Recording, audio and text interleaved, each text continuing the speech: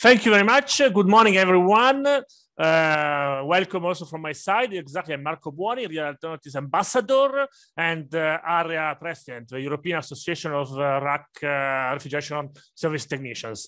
Today, we'd like to give you just a very brief note of what is Real Alternatives. And you will see in the next hour a lot of details about Real Alternatives, and also short training from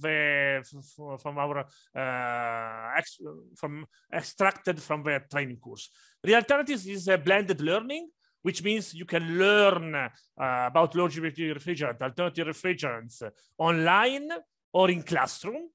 And the refrigerants are the flammables, HFC, HFOs, HFC blends, hydrocarbons, CO2, ammonia, low GWP refrigerants.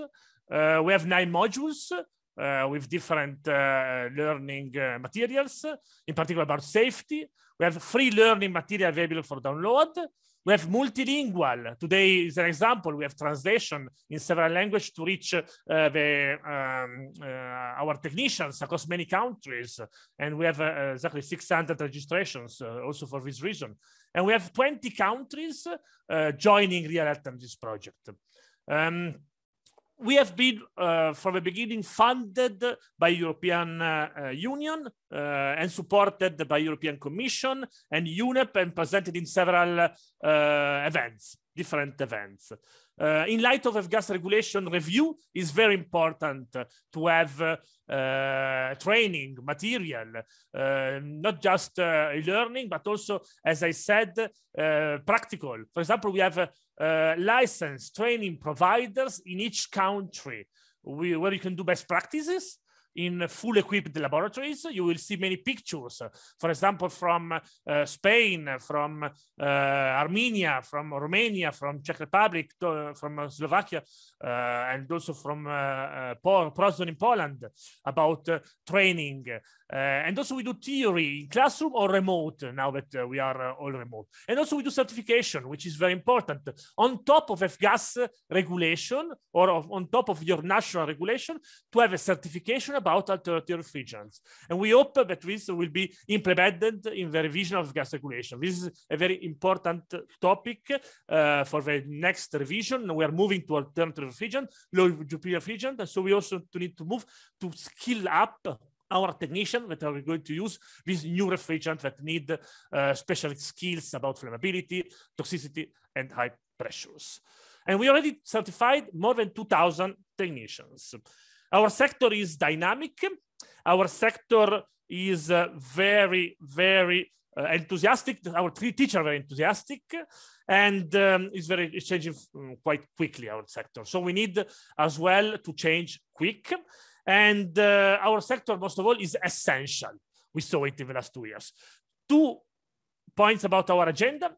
In the first hour, we will have introductions about what we do in Real Alternatives, the importance of training and certification by Didier Coulomb, greetings by our stakeholders, our training centers, an example of one of the trainees that did in Prozon our training, evolution from Real Alternatives, what was the path of a learning experience as well from Miriam Woodway about, he was going to show you how to assess to enter our training courses. And then the short training by Marino Bassi of Centro Studi Galileo and by Kivanch of Sociad. And then a wrap up at the end.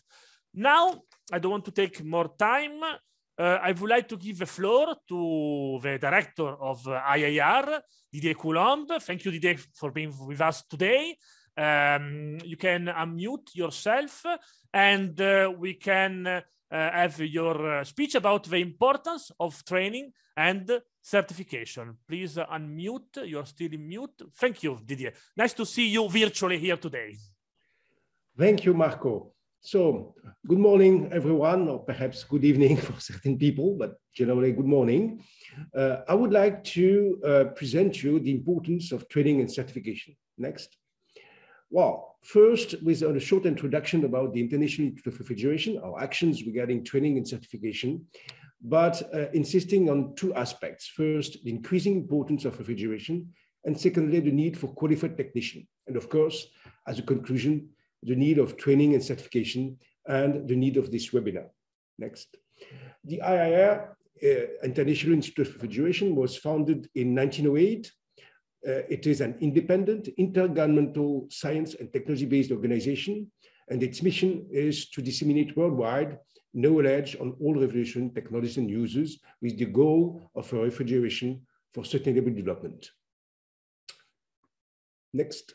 Well, key domains of our activities include food quality and safety from farm to consumer, comfort in homes and commercial buildings, healthcare products and services, low temperature and liquefied gas technologies, energy efficiency, and the safe use of non-ozone depleting and low global warming refrigerants. Since the beginning, just of course, before we had this REAL Alternatives for Life initiative. And all our activities are linked with the Sustainable Development Goals of the United Nations. We have an international network with 59 member countries, almost 1,000 corporate and private members, and more than 300 experts with coordination and actions with all the various organizations. You have some examples just at the bottom of that slide. What do we do? We have our goal, of course, is to have an efficient information network adapted to your needs. We have a FreeDoc database with almost 110,000 references. We have the International Journal of Refrigeration, which is the peer-reviewed journal, which is the reference in that field. We publish guides, courses, informatory notes for decision makers. We have professional directories. We have a newsletter, organized conferences all over the world. We have working groups, research and development projects. And if you can see on our website, all our activities, you will see that refrigerants are clearly one of the most important subjects of our conferences, of our guides, of our informatory notes. Next. First, the increasing importance of refrigeration. Of course, refrigeration is necessary as the cold chain for food.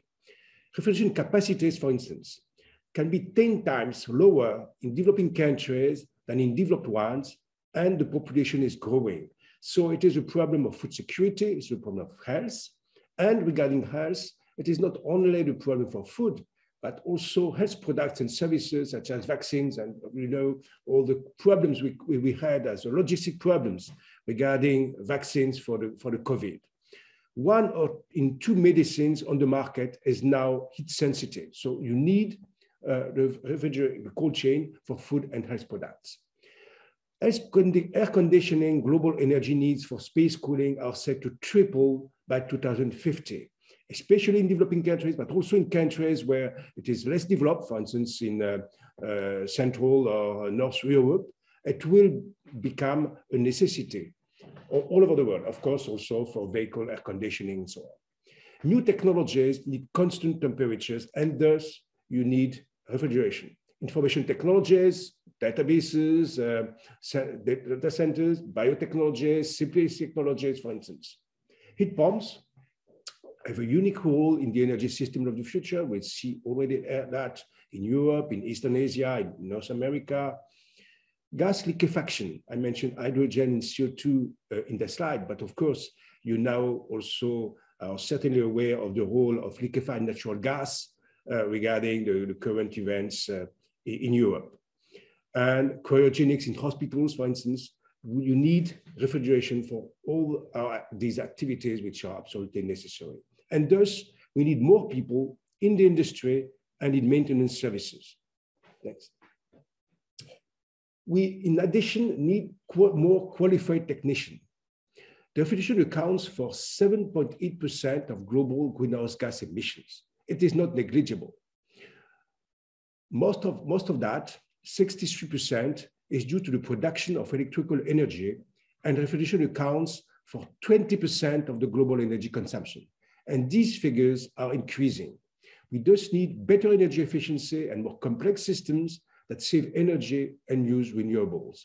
Of course, it is not directly linked, but it is clearly indirectly linked with the message I would like to now give you regarding refrigerants, because of course we need, in implementing this system, the refrigeration system, we need to take into account the issue of energy consumption. 37% of these global greenhouse gas emissions due to the refrigerant sector is due to fluorocarbons, CFCs, HCFCs, HFCs. We need to use lower global warming potential refrigerants and, where possible, very low GWP refrigerants, including natural refrigerants, because of the Kigali Amendment. Of course, for certain countries who have more time to do it, to phase down HFCs and to phase out HCFCs, but we need to be prepared for the very near future. Low global warming potential refrigerants are either flammable, mildly flammable, toxic, or high pressure, and cannot be installed and used similarly to the previous refrigerant equipment. And thus, we need more qualified people. And certification of technicians is even mandatory, such in the EU with the F-gas regulation. Next.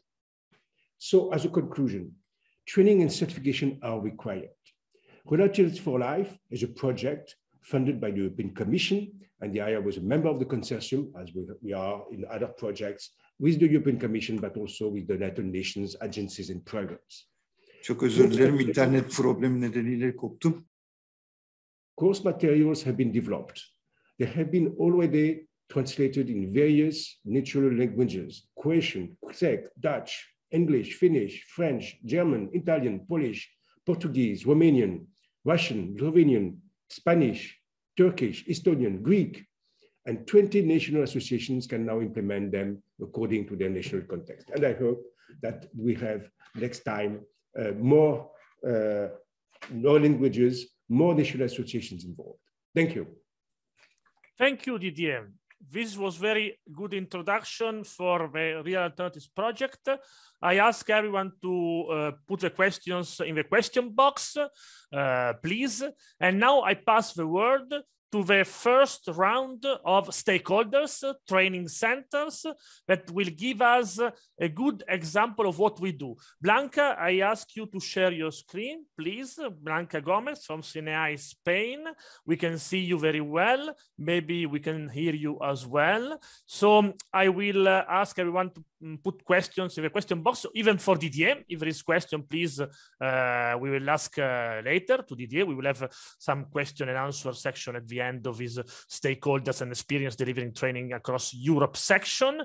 In Spain, you have to know, I don't see the full screen yet. Blanca, if you can put it full screen, please. And if you can try to speak as well, Blanca, just to try to check that you are. Yeah, okay. Yeah, we can see you. Yeah, we can hear you. Yeah, I think I have. Now some problem to put a full screen. I'm very sorry. Okay, but we can see your screen.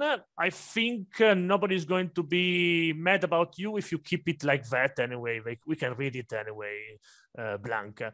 You can just change slide on your left. I don't think everybody... Oh, yes, this is perfect now, Blanca. Magic. Only one thing I want to say about you. Spain is a success story. We had in Spain the REAL Alternatives project and schemes mandatory for the country. So it is available for the mandatory certification that the technician need to have to work on alternative refrigerants. So thank you, Blanca, for being on the forward for Europe. We hope to have similar schemes available in the rest of Europe. Thank you, Blanca. Your turn. Okay, thank you. Thank you to all, and thank you for inviting me to participate in this very interesting conference. I will talk a little bit about our sector in Spain. Spain, as you can see in the map, is a big country in Europe with almost more than 500,000 inhabitants and 127 certified professionals and 20,000 companies working in the refrigeration area, which is, this is an estimation. Our confederation was founded almost 50 years ago, in 1973. We have 16 associations. We are contractors companies, installation companies, and most of our members are companies working in the HVAC refrigeration area. So we concentrate our activity in refrigeration, air conditioning mostly. When the European regulation in 2014, the F-gas regulation was approved, we realized very quick that 15 years could seem a very long term to adapt, but it wasn't because a new area was starting and we needed certified good professionals, very good qualified for the new area of new gases with new systems. And we had to start thinking of training. That's why we took contact with the REAL Alternatives platform. Realized was a very good training material in, and we informed our government, our ministry, environment ministry, about this platform, because they were working on the transposition of the European regulation to our legal map. So what they did was to translate with us the full platform. And in 2017, when the F-gas regulation, the Spanish F-gas regulation was implemented, they regulated something very important, which was an extra 6 hours training in alternative refrigerants, obligatory, mandatory for all professionals. And they had a period of 4 years until February 2021 to adapt, to make this mandatory training. And they validated the REAL Alternative certification as valid to prove this training. Of course, the platform, the REAL Alternative content was much more wide than just 6 hours, but they did it, and was very important to make it valid to prove this mandatory training. In 2018, we became national lead of REAL Alternatives in Spain. And up to date, we have 5 homologated training centers. We have almost 1,000 certified individuals and over 2,000 users in the platform. What are our aim in the near future? Now, 2021 has passed, so most professionals are already certified. But for us, it's very important to have really good trained professionals for new gases which are entering the market every day. So we'd like to homologate new training centers to promote practical training, which is very important, and to spread trained professionals. Because most professionals, our feeling is that they think they don't need that. They think they know all, and this is not real. It's always good to have more training because new gases are flammable, and they need new safety characteristics, and they need to know more about them. So new good practices are very important for them. So these are some photographs of our training program in some training centers. Just an example. Okay, that's all. Thank you very much. Thank you, Blanca. It was very nice. You have a lot of training providers in Spain. Graziella, are you ready? Yes, I will share the screen. Please share your screen. Graziella from Romania. Graziella took part to the consortium in the beginning as stakeholders. And Graziella does a lot of training in Romania, right? Graziella, please. Yes. We can see your screen. You can put in full mode. You can start your presentation. First of all, thank you for the opportunity to say some words about our work and the contribution in the project. And I want to thanks to the organizer and the leader the institute from UK. And to say some words about our efforts, the efforts of Romanian General Association of Refrigeration Activity and some results and contribution for this refrigerant air conditioning work in the field of natural refrigerant and environmental protection. Here you can see some examples of our association activity, how we organize national training certification and many others in Romanian national regions. And also you can see here other examples from our activity from Bucharest, Timișoara, Bacău, Cluj, Craiova, important cities in our country. As you know, Romanian General Association of Refrigeration is a professional non-governmental deploying its activity in the field of refrigeration and air conditioning. And also you can see here images about how we organize training and certification, and also how we deliver training. And how in this field of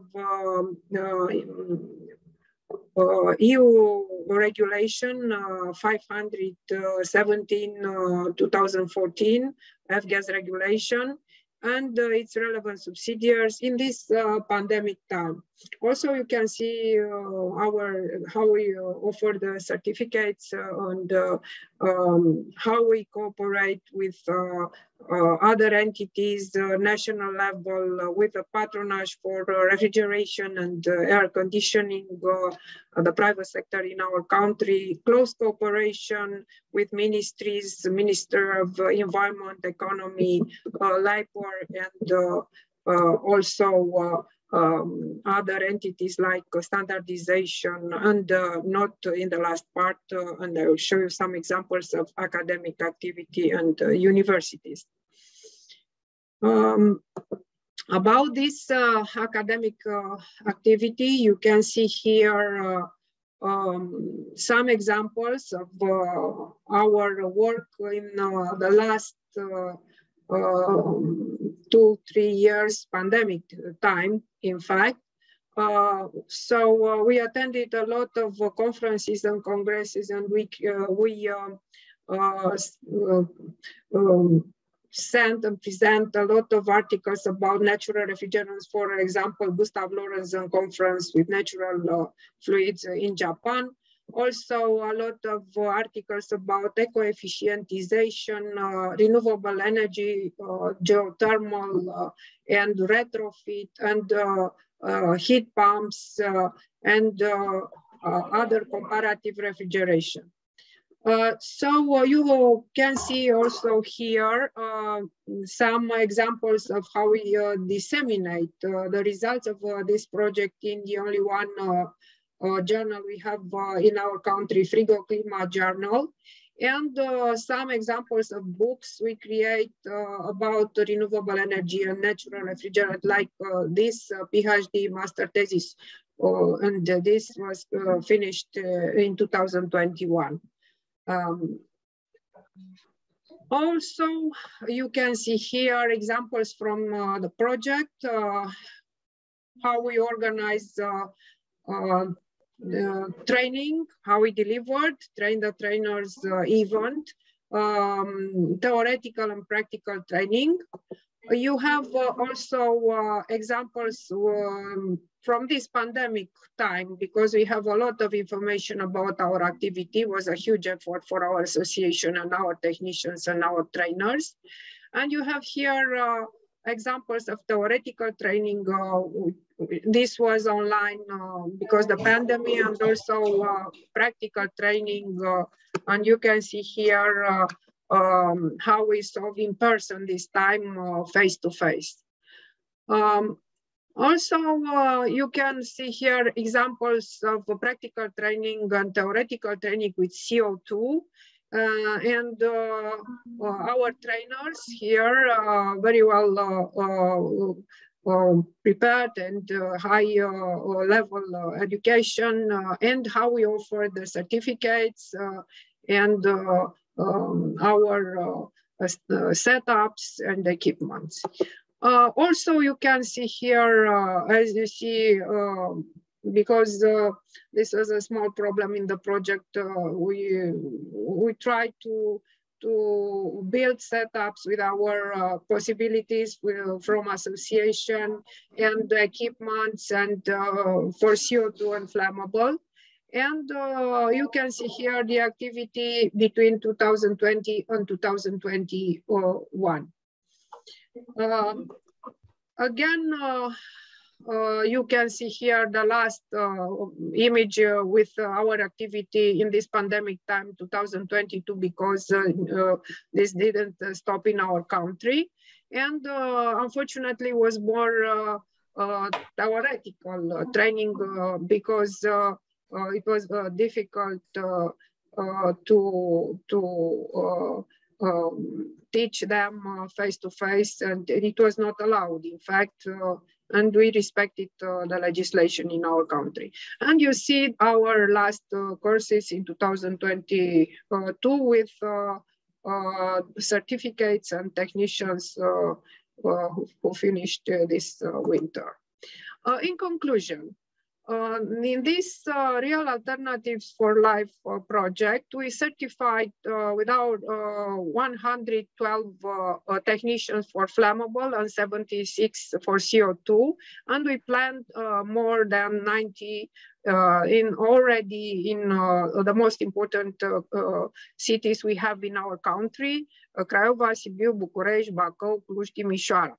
Also, we organize meetings with companies because we have to convince them about and to explain the strategy of natural refrigerants. And I'm talking about ammonia, CO2, hydrocarbon, water, and air, the big five. Also, we made advertise, and you can see in our site, our journal, in newsletters, banners, and conferences with natural refrigerants we organize, and you have here our country with 8 national region. I want to thank you very much, and again, congratulations the organizer for this important. Thank you. We are at 283 participants now at the moment. I think Liana is back. Let's try again from Armenia. Thank you, Graziella. Please stay with us. Okay, stay safe and peace to everybody. Peace to everyone. Liana, we can see you very well from your mobile. Try to speak, please. Yes, hello. I would like to greet everybody, and good. And now I will try to share my presentation. Thank you, Liana. Nice to have you with us from Armenia. I saw your training centers many times, and it's wonderful. So it would be lovely to see the training you did there. It's a UNIDO-equipped training center, if not mistaken, right, Liana? Yes, you are correct. It's problems with projecting my presentation on the screen. Is it possible if I ask Sylvia to do so? I can do it from my side. Yes, the training center was established under the project implemented jointly with UNIDO and the government of the Russian Federation, and its inauguration took place in 2018 at the Interstate Ecological Council of the CIS countries. On the picture, you can see the Minister of Environment of Armenia, the Environment of Belarus, and also the Deputy Minister of Environment of the Russian Federation also attended the event. And the coverage of the event was quite significant, both in various Armenian media and so in Russian media as well. Can you see the third slide? Yes. I move it? Okay, thank you. Here on the picture, you can get a glimpse of the inside of the training, where you will see the various training simulators to the right and to the left from the table. And here we come with the Real Alternative Program accreditation. A decision has been taken to get the center certified under the Real Alternative Program, taking into consideration its significance and the wide usage of alternative refrigerants that, as has been duly mentioned by the previous speakers, by Mr. That highly qualified technicians in the market. Thus, training has been conducted by a trainer, and 5 trainers were certified under the F-gas and Real Alternatives components. Here you can see the names of the certified technicians that have already undergone the training at this training center. I'm not going to read them one by one, please. No, not needed. No. And I just, no, it's okay. If that was the last slide, I just want to underline that we managed to certify 45 technicians under the Real Alternatives program. At the moment, due to the pandemic, the new training is taking place, but very soon the center will become very active, because Armenia is currently working on making the certification mandatory. So that would mean that very soon all the technicians will need to undergo training and get certified. Well done. Good news. Thank you, Liana. Stay with us. Thank you for being with us today. 290 participants. I need now Stepan to go on the stage from Czech Republic.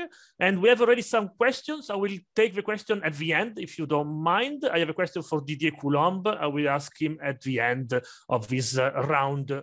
So Stepan, please come with us and share your screen, please.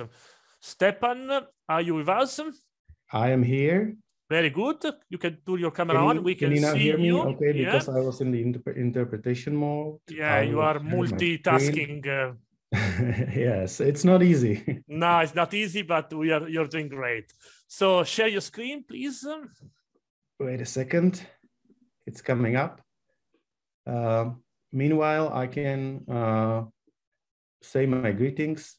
My name is Stepan Stojanov. I come from Czech Republic, and I am General Secretary of Czech Association of Refrigeration and Air Conditioning.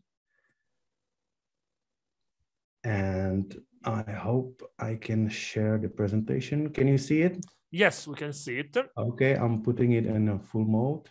Yes, please.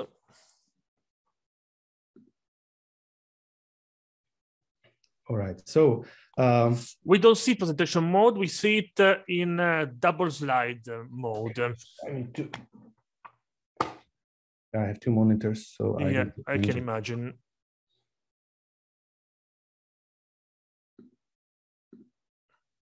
Okay, now? Perfect. Okay, so here you can see that our association joined also the Real Alternatives for Life training program.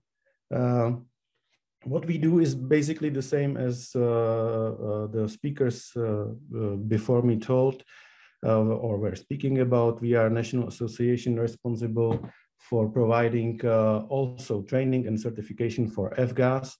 And we also do other types of training connected with refrigeration, air conditioning, and heat pumps. So it was only logical that we joined the Real Alternatives for Life program. It happened in 2017 when the second round of project was started. The project already had its online version, And with the second phase, we were happy to join and to share information about also theoretical and practical training. So in 2018-19, we trained, we did the train the trainer projects. We visited training centers in Germany, Italy, Slovakia, and Poland, which was very useful. The best benefit for us in this program as association and training centers was to share information and to see how in other countries they do it. And through this, we acquired really important information and useful information how to do the trainings in the Czech Republic. Also, I have to thank our colleagues from Slovakia because we shared the trainings at the beginning, and we were able to do the trainer events together. In 2019 and 20, with a grant from Czech National Environmental Fund, we were able to get some financing for equipment of 2 training centers, specially made and focused on flammable refrigerants. We built and equipped the training centers in Prague and Brno, which are the 2 largest cities in Czech Republic. And we started the first training in late 2019. So you can see it was just before the COVID pandemic. In 2021, we opened the 3rd training center in Ostrava, the 3rd city in the Czech Republic. So far, during this period, we have conducted 15 trainings for about 140 people. All these trainings were done in person. And during the lockdown, we had to do the trainings online. So 64 people attended our online trainings on flammable refrigerants. We've done 6 in-house trainings for employees of companies because our equipment enables us not only do the trainings in-house in our training centers, but also to go to the companies and do the trainings on their side. So we've done trainings for employees of companies like Train Technologies, Hauser, Weiland, Faiveley Transport, and many others, which was very appreciated. And besides the trainings, we were also able to share the information about the safety of the facilities where they are mostly production companies. So the safety on place in the production. There's the e-learning program, which is very useful in this program, in this project. Has been translated to the Czech language, and the Czech mutation has now over 1,700 visits, which is very nice. And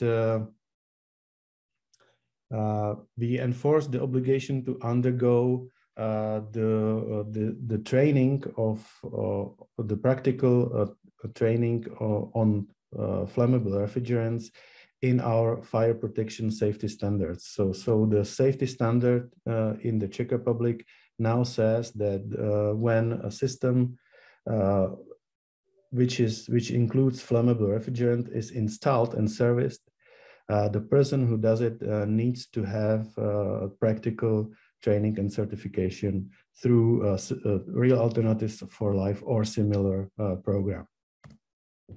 Here are some photographs from the training centers.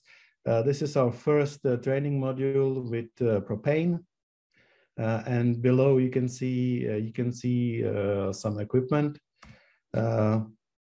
These are the other training centers. Some photographs from trainings in progress. Here are the trainees after they were able to get their certificates. That's all from me. Thank you, Stepan. for having me here, and I will switch again to the translator's channel. Thank you, Stepan. Thank you for your effort. You're doing a great job. Pleasure. And it's important, the equipment, the laboratory should be fully equipped. And through the Real Alternatives project, we always focused a lot on the equipment because the practical part in the alternative refrigerant is the most important part, the safety issues. Peter, please, is your turn from Slovakia. Thank you, Peter. You're very active, always in the normative parts of our sectors. You're doing as well a great job also in the Real Alternatives project. Please, we can see it, your screen. If you can put your presentation. Yes, we can see a nice picture of us. Yeah, sorry. No problem. Also, okay, so I put onto the full presentation mode, please. Presentation, and I hope you can see it. Yes, perfect. Thank you. Thank you. Greetings from Slovakia. It is this small green part in the middle of Slovakia. We work according to the regulation of 517 and also regulation 2015-2067, which has substituted regulation 303 from the year 2008. So the regulation 2015-2067 has introduced alternative refrigerants, alternative technologies, energetic efficiency, safety work. So it means it means nearly complete information about alternative refrigerants. So it was quite a big challenge for trainings and certification of personnel, which we have started according to this regulation since 2016, using standards, our experiences, technical literature from Danfoss, Czech, and so on, and also EU project Leonardo da Vinci, natural refrigerants 2009, and also we have joined EU project Real Alternatives, and it has helped us to improve our training and exams. So certification has, we have started in the year 2016, and we have already 407 certificated technicians. On this graph, you can see certificated technicians on F-gases and alternative refrigerants. The ratio of alternative refrigerants is in a yellow color. And on the next graph, you can see the ratio between the category 1 and category 2 according to the regulation 2015 and 2067. Qualified technicians are needed. Production and import of new products with alternative refrigerants is on the rise since 2016. We can follow quick decrease in CO2 equivalent. You can see that this decrease is nearly 50%. But what is important to say that at the nearly the same level of purchased mass of refrigerants, and it is very important, this effect which was expected, and I think it is great. On this, we can see here alternative refrigerants in new products that they are on the rise. On the first graph, we can see that there dominates refrigerants R32, but if we take these refrigerants take off, then we can see that dominates CO2, follows ammonia, propane, isobutane, and so on. How we do the trainings and tests? We have ABC tests. It means one question, more answers. We have more than 400 questions, and we use also graphic tests. It means 3 figures, and one of them is correct, and we can have different types of such a graphic test. We can do also oral exam online using our technical equipment for A2L and CO2 refrigerants and so on. Electronic system in Slovakia links training and certification to reporting and data processing. It means that we have a program which is on the It's simply web application where data can be sent by mobile, by tablets, and there is a connection between service companies and operators by QR code, and we can read the data from the logbook through this QR code. We can add to the logbook different inspections or tests, right? Like regular inspection, nominal, repair, inspection, after repair, strength and tightness test, vacuum test, and so on. And also, we can add risk assessment. It means evaluate probability, affected person, remedies, and how this risk can be handled. So this is our approach to the realization with the help of this project, Real Alternatives for Life. So that's all. Thank you. Thank you, very much Peter. for your attention. Thank you, Peter. The logbook, online logbook is very important as well for the next revision, will be an important issue.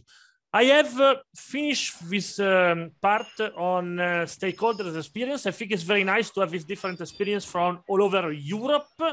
I will have in a moment Poland, a trainee, so a recommendation that who took our training. I would like to have a question to Didier Coulomb, if it's possible. Is Didier Coulomb here with us? Yes. Yes, I am here. Okay, a question that is very general, but is very important. In particular, is asking, what is the future refrigerants in regard large system air conditioning?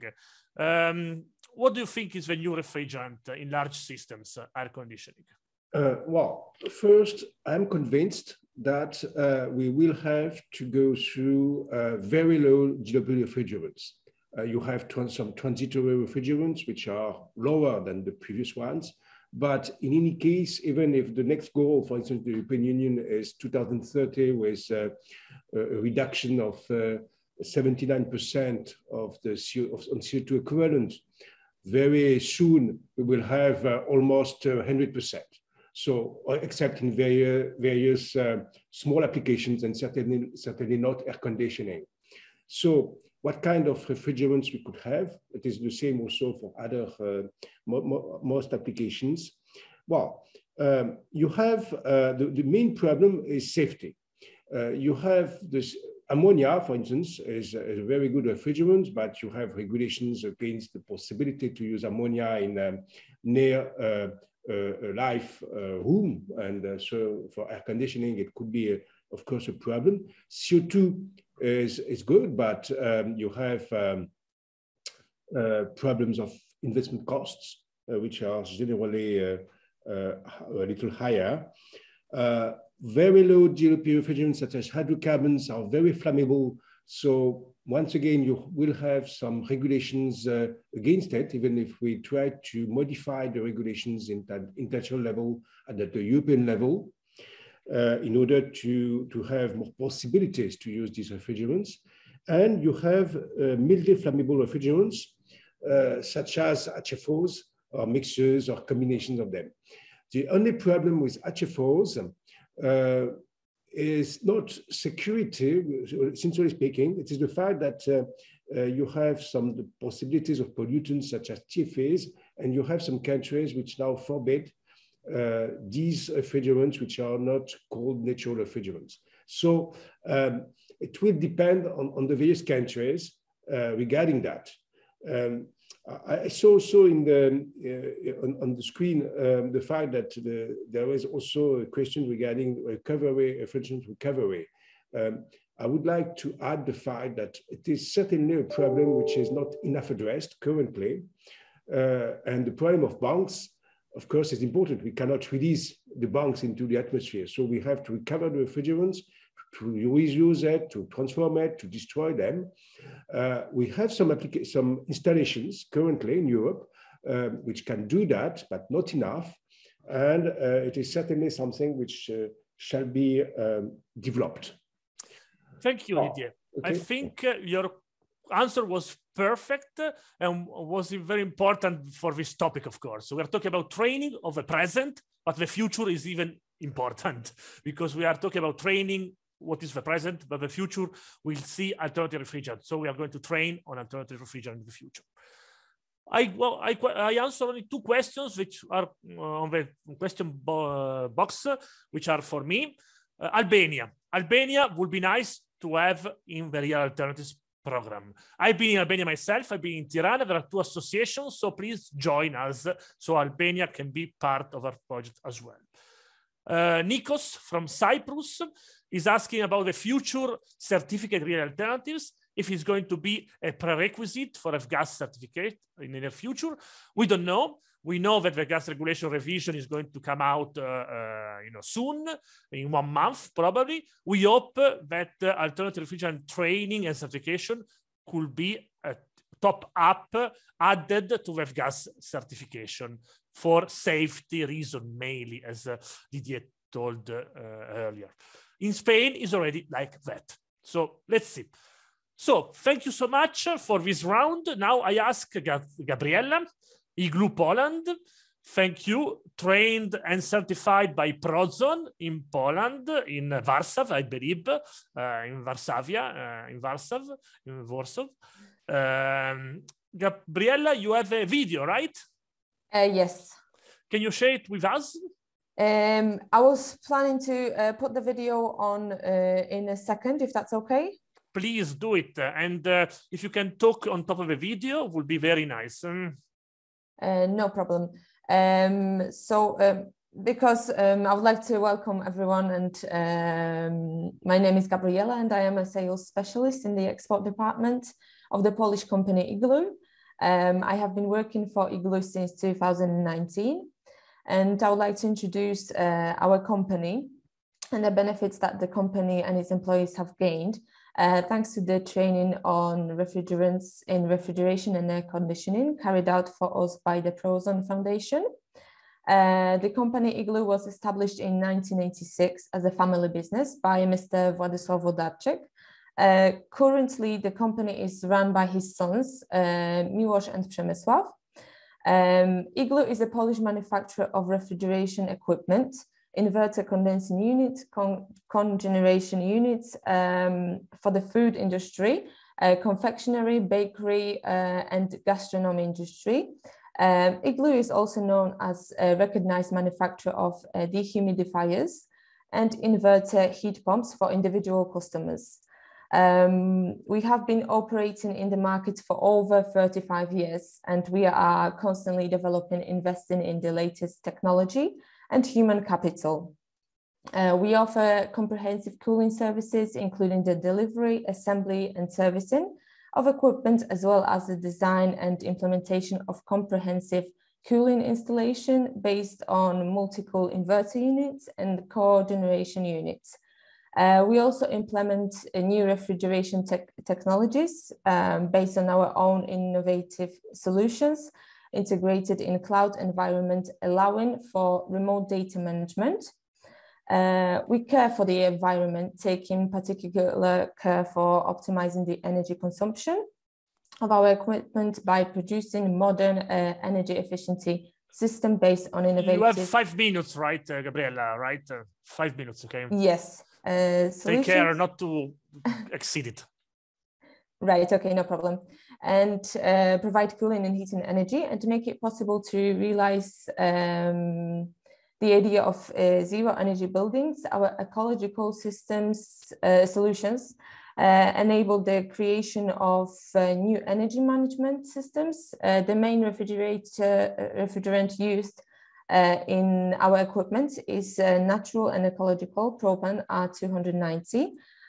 So I have told you a bit about Igloo, so I would like to invite you to see our video. I will present now. Just bear with me one moment.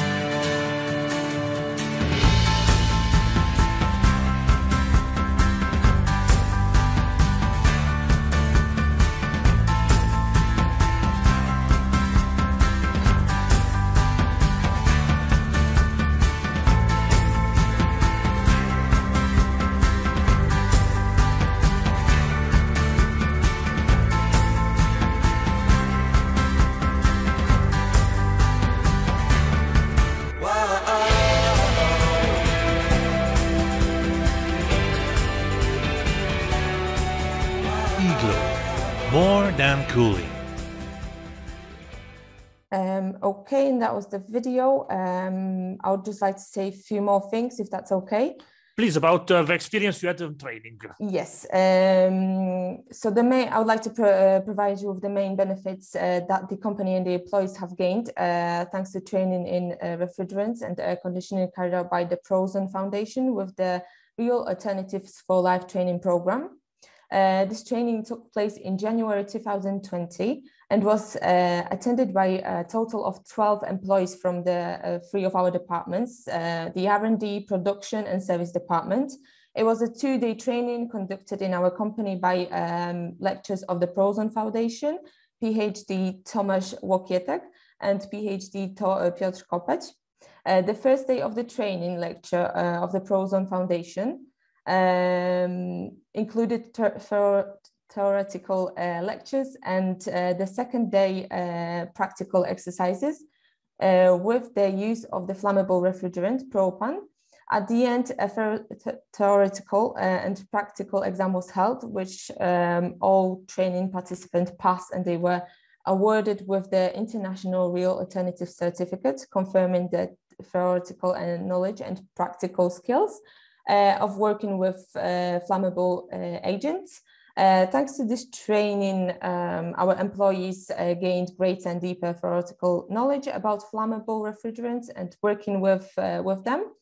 They also acquired many new practical skills in working with flammable refrigerants.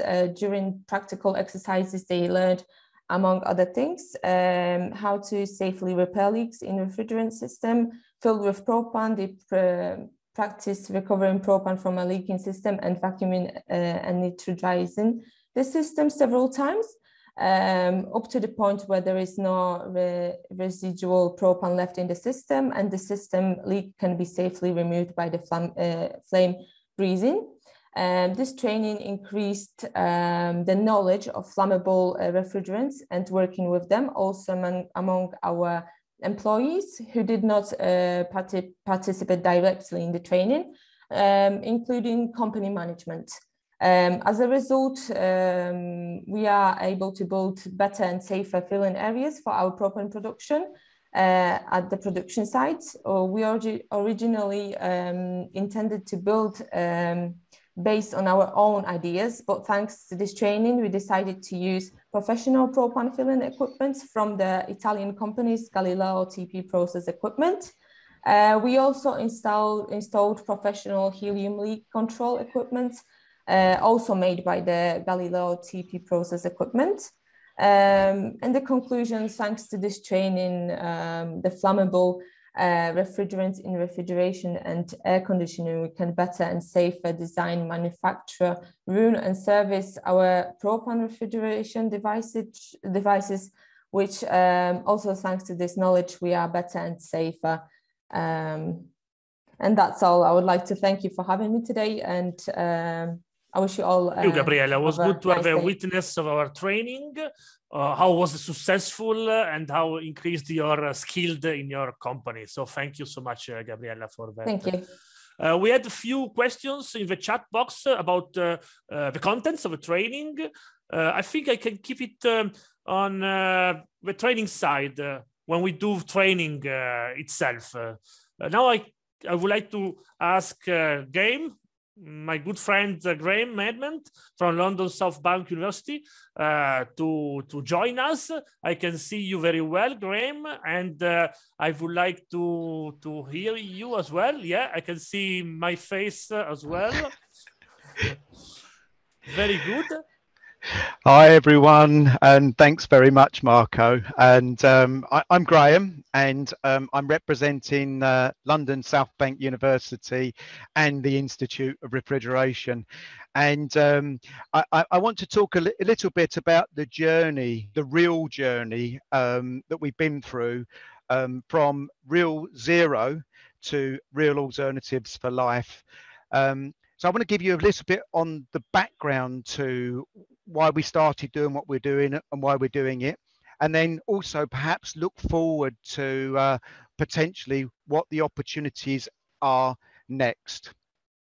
So Real Zero is the grandfather for Real Skills and Real Alternatives for Life. And it started as an acronym in about 2008, 2009.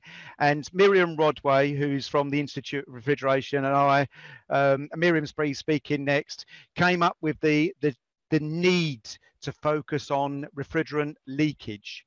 And we came up with this acronym, Refrigerant Emissions and Leakage Zero. And it was a project that started in the UK then, and it's fantastic to see how this has developed over the last 13 years and to see so much activity and so many people on this call. It's absolutely tremendous. And I just wanted to touch little bit about what we've achieved, what the principles of Real Zero and Real Alternatives for Life have been, and then just to look forward. So just a couple of slides, if that's okay. So I mentioned already the acronym, and we initially focused on HFC and HCFC refrigerants. And we used an e-learning approach. And the e-learning approach was about delivering an industry-led approach focused on addressing barriers through skills and making resources freely available, initially in the UK and now in Europe and now in so many languages across the world. It's tremendous. And this slide's a bit busy, but the picture on the left is some of the early online training that we produced, and you can see we've got euros in the center of this because we focused very much on the drivers for reducing leakage, money. And we found that it was actually a really good driver for end users. And on the right hand side, these are some early results from some of the retailers that were involved in the project, and you can see that the emissions have been driven down tremendously. This is till 2013. If you go forward 10 years, you would see this going much further down towards zero, real zero. So it's been really successful on HFC and HCFC refrigerants. But we didn't stop there. We saw a fantastic opportunity and a need. Didier mentioned before the need to focus on big air conditioning and the driver to focus on some natural refrigerants.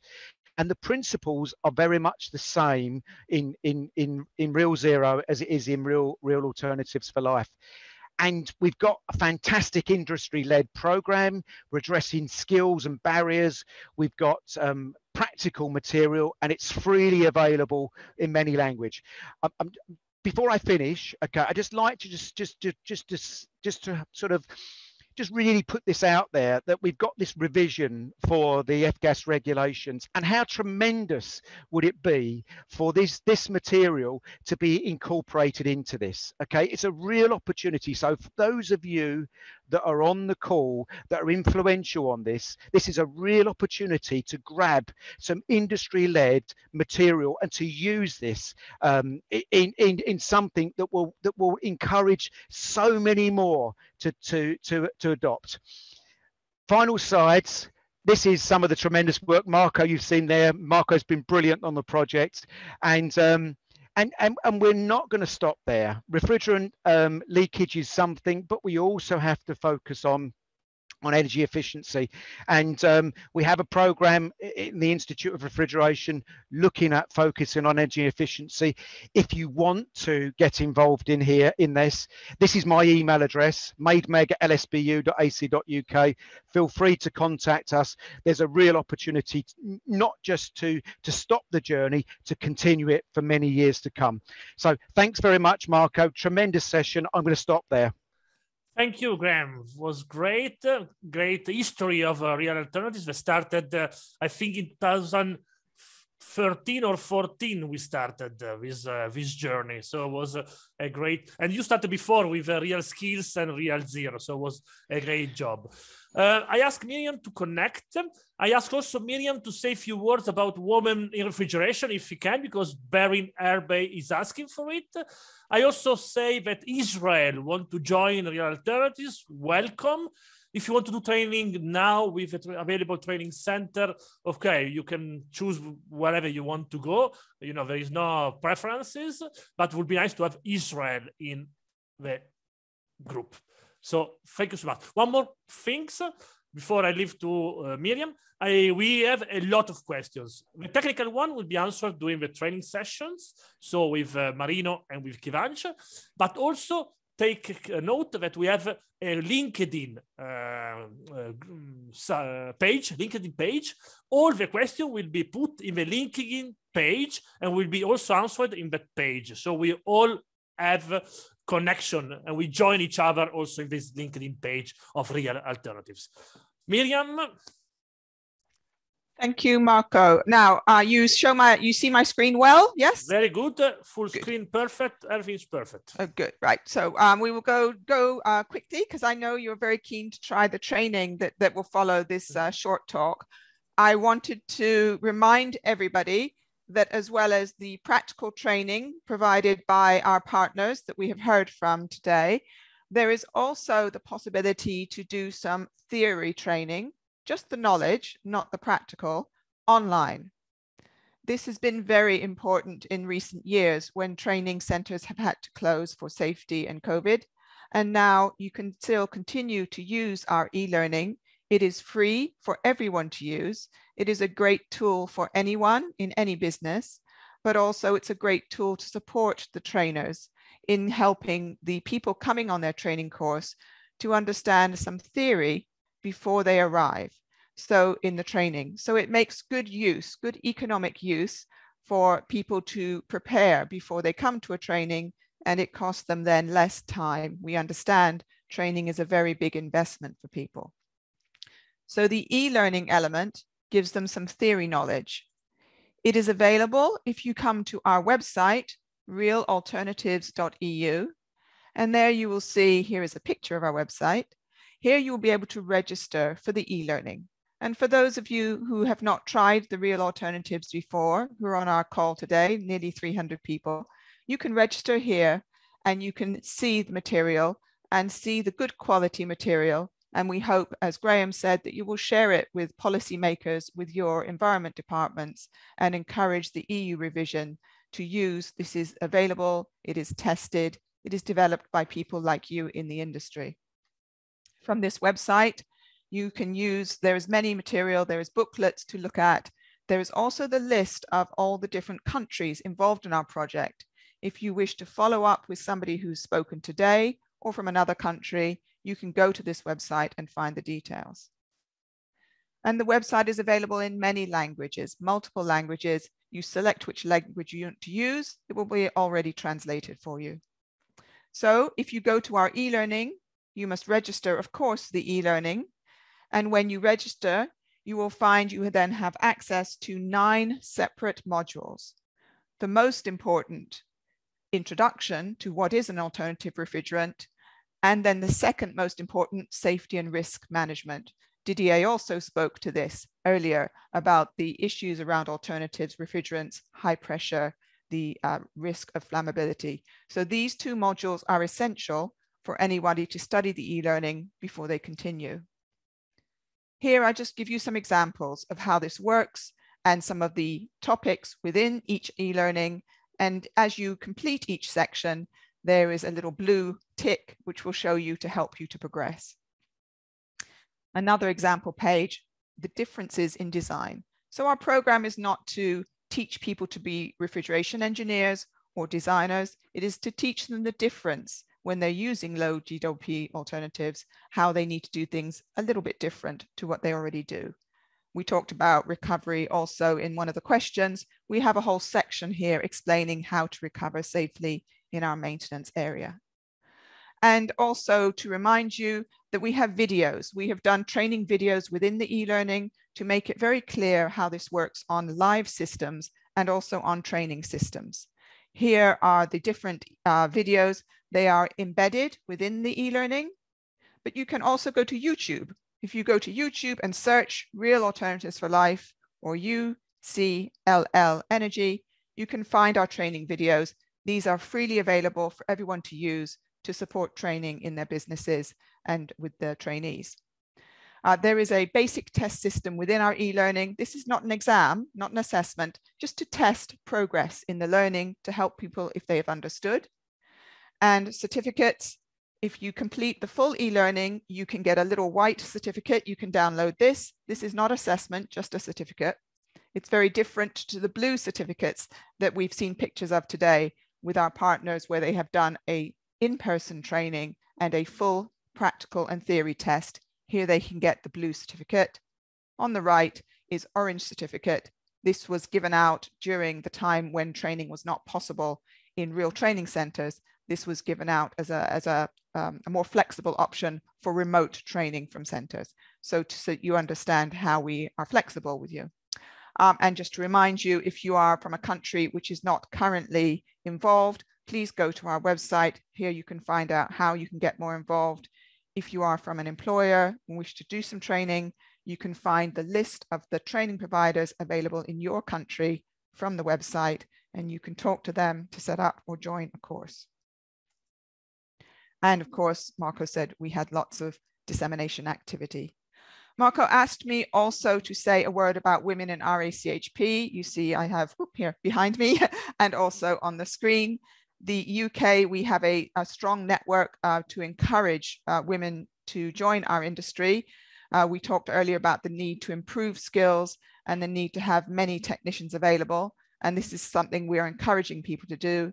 And we are very proud also to work with the International Institute of Refrigeration on their IIF-IIR Careers in Refrigeration project, doing a great deal of research and regular events at the International Institute of Refrigeration conferences to encourage women who are working in the industry to support each other and improve their training. In the UK, we're doing practical training for people who are working in support roles, and they go along. I think this week we have a workshop where they'll be doing refrigerant handling and air conditioning system operation. So there are lots of things that we can all do to support and address careers and skills in our industry. And I'm very pleased that so many people have joined us, and we're working together to improve skills for the future and for the achieving of our all low GWP aims for the environment. So thank you, Marco. This is it for me. Thank you so much. I can see that there are many questions and also answers in the chat box. I just reshared an answer from Didier Coulomb in the chat box about where we can have more information about facilitation on future refrigerants, right, Didier? You want to answer this one while Marino Bassi is going to connect for the next part. And thank you to Miriam for his e-learning experience. Was very useful, of course. We need to know how to assess this training, which is most of it is free of charge, as we said. And if you do, the main part is practical. Of course, you have to go to a training center to do the practical part, which is the most important part. Marco, so just very shortly to complete my my answer to the questions and the questions which was in the chat. First, regarding the possibilities of systems for low global warming refrigerants, don't forget the possibilities to have indirect systems. And for instance, the district cooling is something which is expanding all over the world because it allows people to have some centralization of the risks, which is better for the air conditioning especially, and it is used in Paris, in Stockholm, in a lot of various towns now. Regarding the possibilities to have very new technologies, I would like to insist on the fact that we have very few possibilities currently. Regarding the refrigerants, there were some studies, especially in the US, in order to check all the possibilities of molecules. And there are very few molecules which could be new molecules, and they are very near the current molecules. So we can have a lot of various new molecules, but near the current ones with the same kinds of problems with the current ones. We also try to have, to develop some non-refrigerant technologies without refrigerants. And we organize every two years conferences, TERMAC conferences on magnetic refrigeration, on or other solid state technologies. there are some possibilities that currently it is only used and possible with the current technologies for very small systems. So regarding the questions of very large systems in air conditioning, currently we don't have very new possibilities, but we try to explore possibilities, and I hope that in a few years it will be possible to give you other solutions. Currently, it is not really possible. Thank you, Didier, for complementing the answer. It was very good. I ask Marino Bassi to come on the floor. I think I can see Marino. I think I can hear you, Marino. No, I cannot hear you. No, I don't hear you, Marino. And you are not in mute. No, I don't hear you, Marino. Marino, can you please try to unplug and then plug again the headset, please? Prova a togliere e rimettere le cuffie. In the meanwhile, they're asking Greek. Greek is available. Greek, it is in our system, but we are just uploading now. So Greek will be in few days available because there was some problem, but Greek, it is available. Greek, it is available. Marino? Can you listen me now? Yes, was quick, very good. Okay. Can you share your screen, please? Yes, sure. So now we are starting the training. The training about flammable refrigerants. Marino Bassi is a trainer of Centro Studi Galileo, Elettrici del Freddo. He went everywhere in the world, you can say. You have been to Caribbean to do training, right? You've been to Granada doing training. Nice training, that one. Caribbean was nice, right? Yes. Was the real alternatives training. So yes. Marino will teach us about flammable refrigerants. Thank you. Thank you for the introduction. Keep tieni il microfono vicino. Keep the microphone closer. Yes. It's better now? Yes, it is. Okay. So a quick introduction from my side. For many years, I am in the refrigeration field, engaged with Embraco, and now is NITEC, is in the NITEC group. With the Centro Studi Galileo, I already said sometimes that I have the record because I hold the first training of the Centro Studi Galileo. And regarding flammable refrigerant is part of my training. Flammable refrigerant started again, let's say, after the first period of refrigeration, starting again to be used 30 years ago, practically, in 1992, 1993. With Centro Studi Galileo, we hold several training, even before REAL Alternatives. I can say that with the REAL Alternatives, the life, let me say, of the trainers and the trainee is much more comfortable. Is considered for the user and also for the trainer an excellent trainer. Okay, the scope of my presentation is to evidence the good practice for flammable refrigerants. I say that is a demonstrative training. Why? Because what you will see, the information, the data, the recommendation is extracted from the modules that Miriam indicated before, as they are in the modules without elaboration. So it's possible to have a clear idea of the content and the validity of this training. My presentation is organized in this part, flammable refrigerant characteristics, safety design, maximum refrigerant charge in the installation, and safety repairing.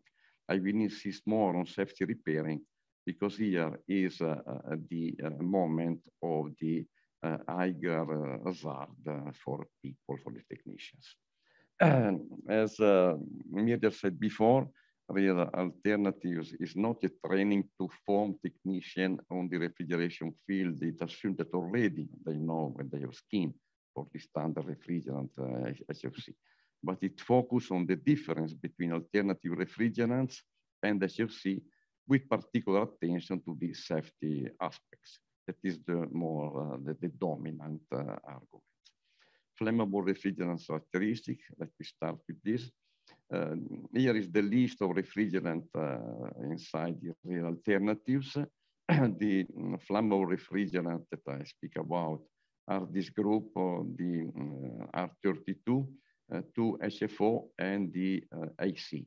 Also, ammonia is flammable, but the the dominant hazard is the toxicity, so it's not considered in this training I am doing. Here are the table with the characteristics of the alternative refrigerants, the flammable, let me say, and there are the type of refrigerant, HFC, HFO, and hydrocarbons. The key fact that is the key hazard, lower flammability for HFC and HFO, higher flammability for hydrocarbons. The GWP is close to 1. And typical applications, as you can see, the hydrocarbon are mainly dedicated to domestic and small commercial system for R600A, chiller and integral system for supermarket and other location, and the same for propylene. Saturation temperature indicate the proper application. However, they are used also for example, propane is used both in low temperature and medium temperature applications. We are speaking about flammable refrigerants. The safety classification regarding the refrigerants is in the ISO 817, and also EN 378 include the A2L refrigerants. The classification is made on this parameter, the lower flammability level in percent in air by volume, heat of combustion, and flame propagation, the burning velocity. The threshold for this parameter is 3.5 for the LFL, 19,000 kilojoule for heat of combustion, and maximum 10 centimeter per second for the burning velocity. On the base of these characteristics, the various refrigerants are classified. One that is not flammable when tested at 60 degrees C. This is important, is 60 degrees C. Other, like the NIST, they tested 20 degrees C. And for example, R134A said E is not flammable for NIST, but flammable for ISO and EN 378. In this table is indicated the characteristic regarding flammability of these refrigerants. And you see the A2L classification, that is the mildly flammable, and the high flammable hydrocarbons. It's interesting to note the low flammability level in kilos for cubic meter. Is easier to use these units when calculate the refrigerant charge, of course. And you can see that the low flammability level of hydrocarbons is about 7-8 times lower than the HFO and AC in this list. The auto-ignition temperature is another source of ignition for flammable refrigerants.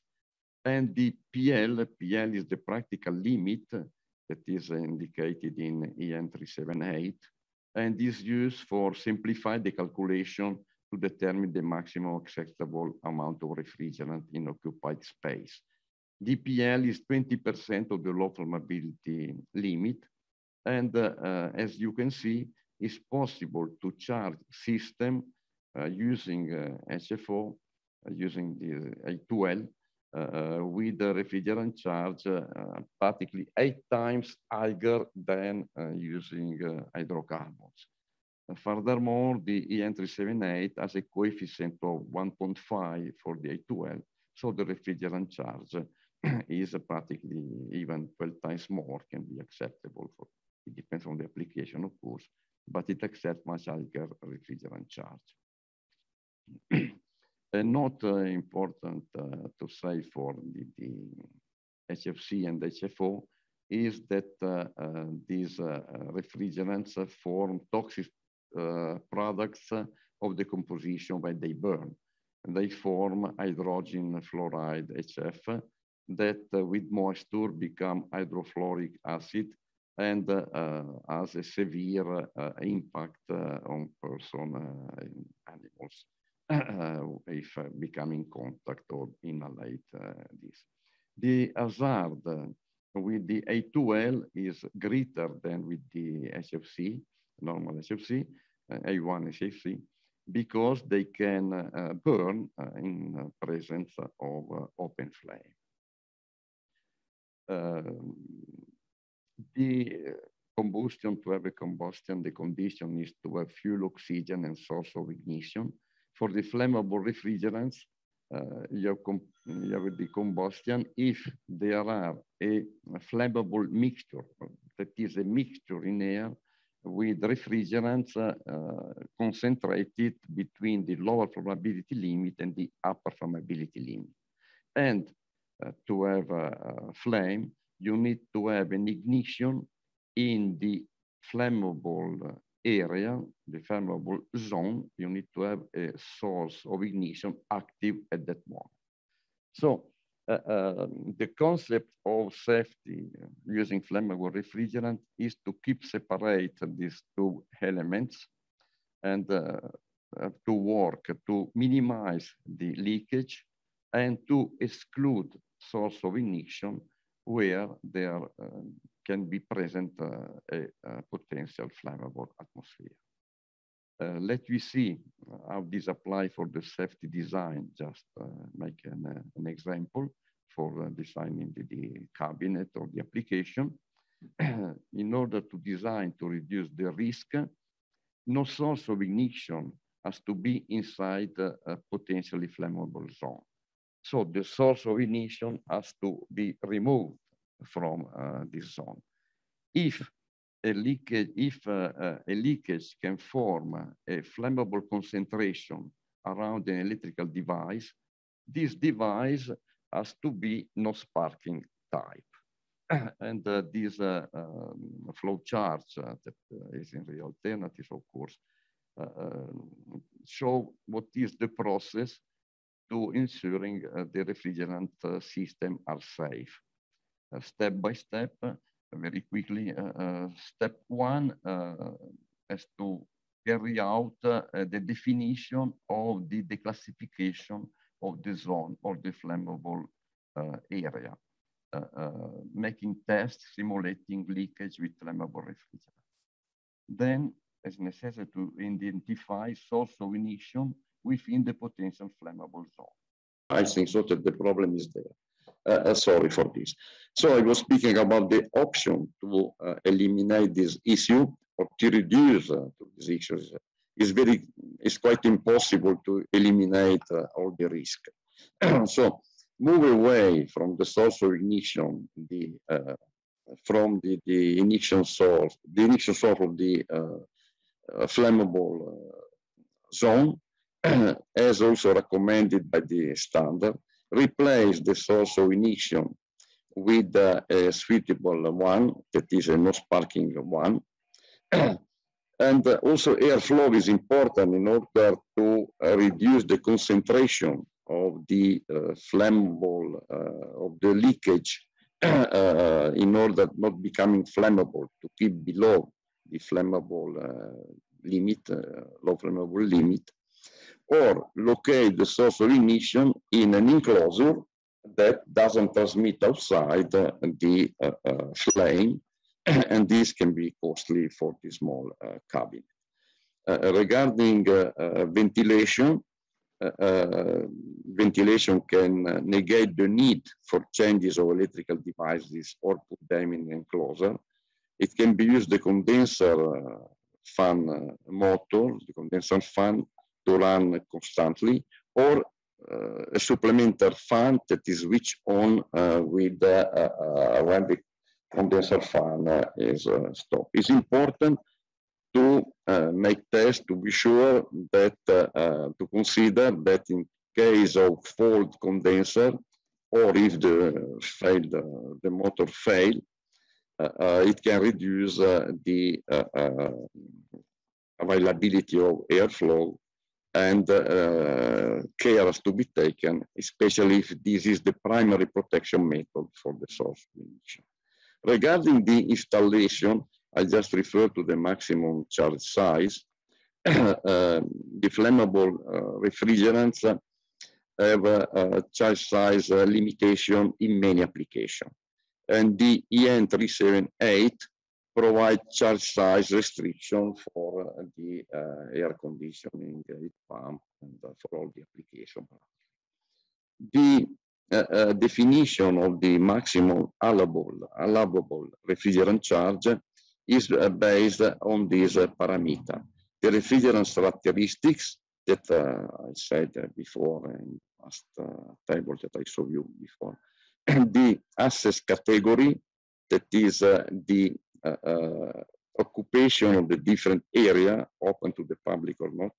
The type of system, that if it's for comfort, cooling or heating, or other application, that means if it is for refrigeration, and where is located the location of the equipment.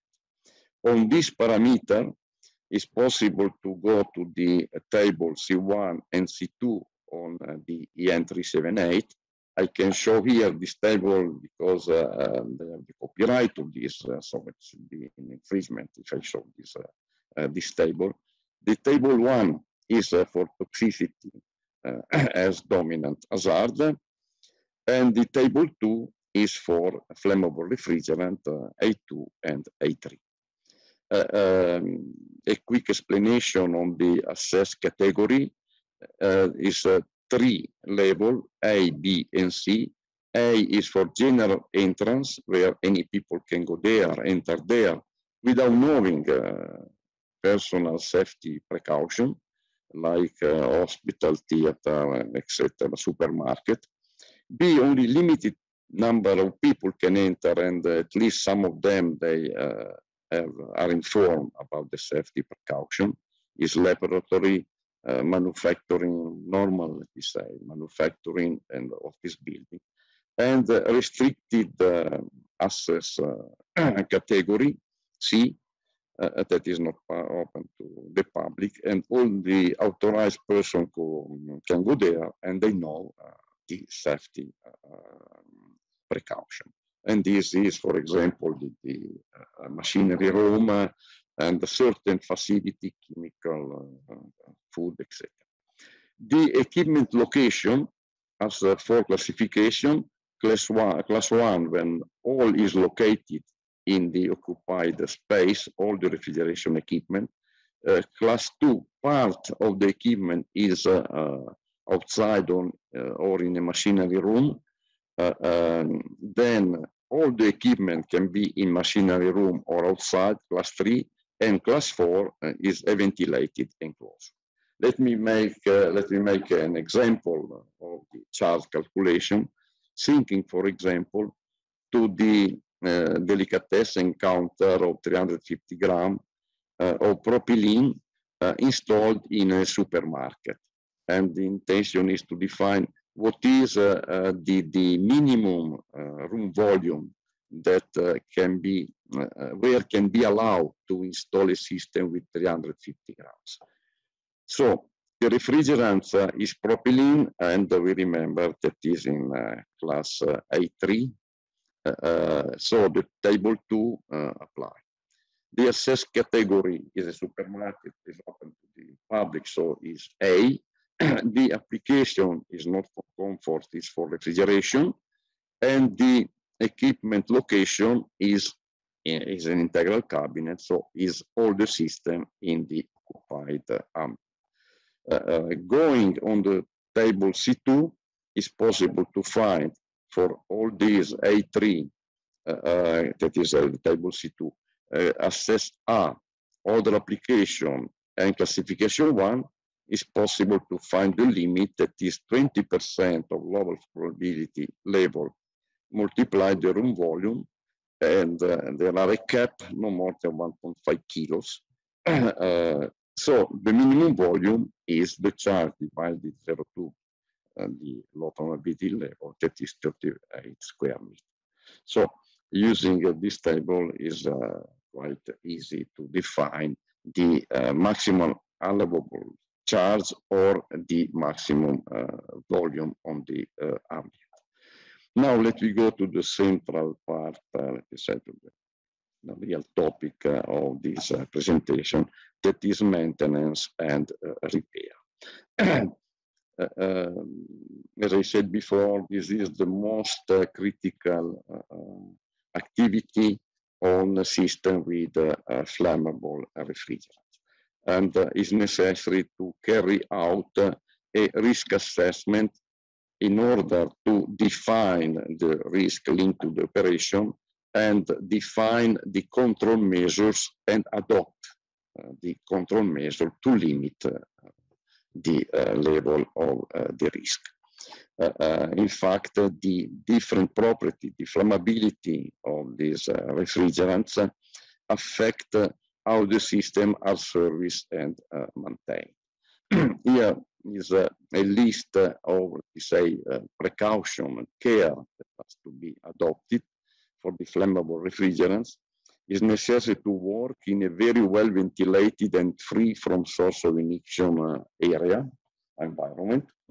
The equipment has to be free from source of ignition. The leak test has to be carried out with the proper sensitive and safe instruments, safe detector for both the flammable refrigerants. The charge amount in the system, mainly with hydrocarbons, is most critical because the charge is lower than when using HFC or HFO. Is less than 50% or 40% more or less of the charge of the standard system. And regarding the recovery or disposal of the refrigerant, is mandatory to recover the HFC, HFO refrigerants, and while the hydrocarbons is allowed to vent in safety condition in the ambient. If the amount is small, like for example 150 grams or let me say also 300 grams, but otherwise also the HC refrigerant has to be recovered. We put here the anti-sparking apparatus to use for the technician, because we didn't spoke before, because the HFC have a very limited ignition energy, even fraction of millijoule. So the electrical static spark can ignite the hydrocarbon, not the HFO or the flammable HFO.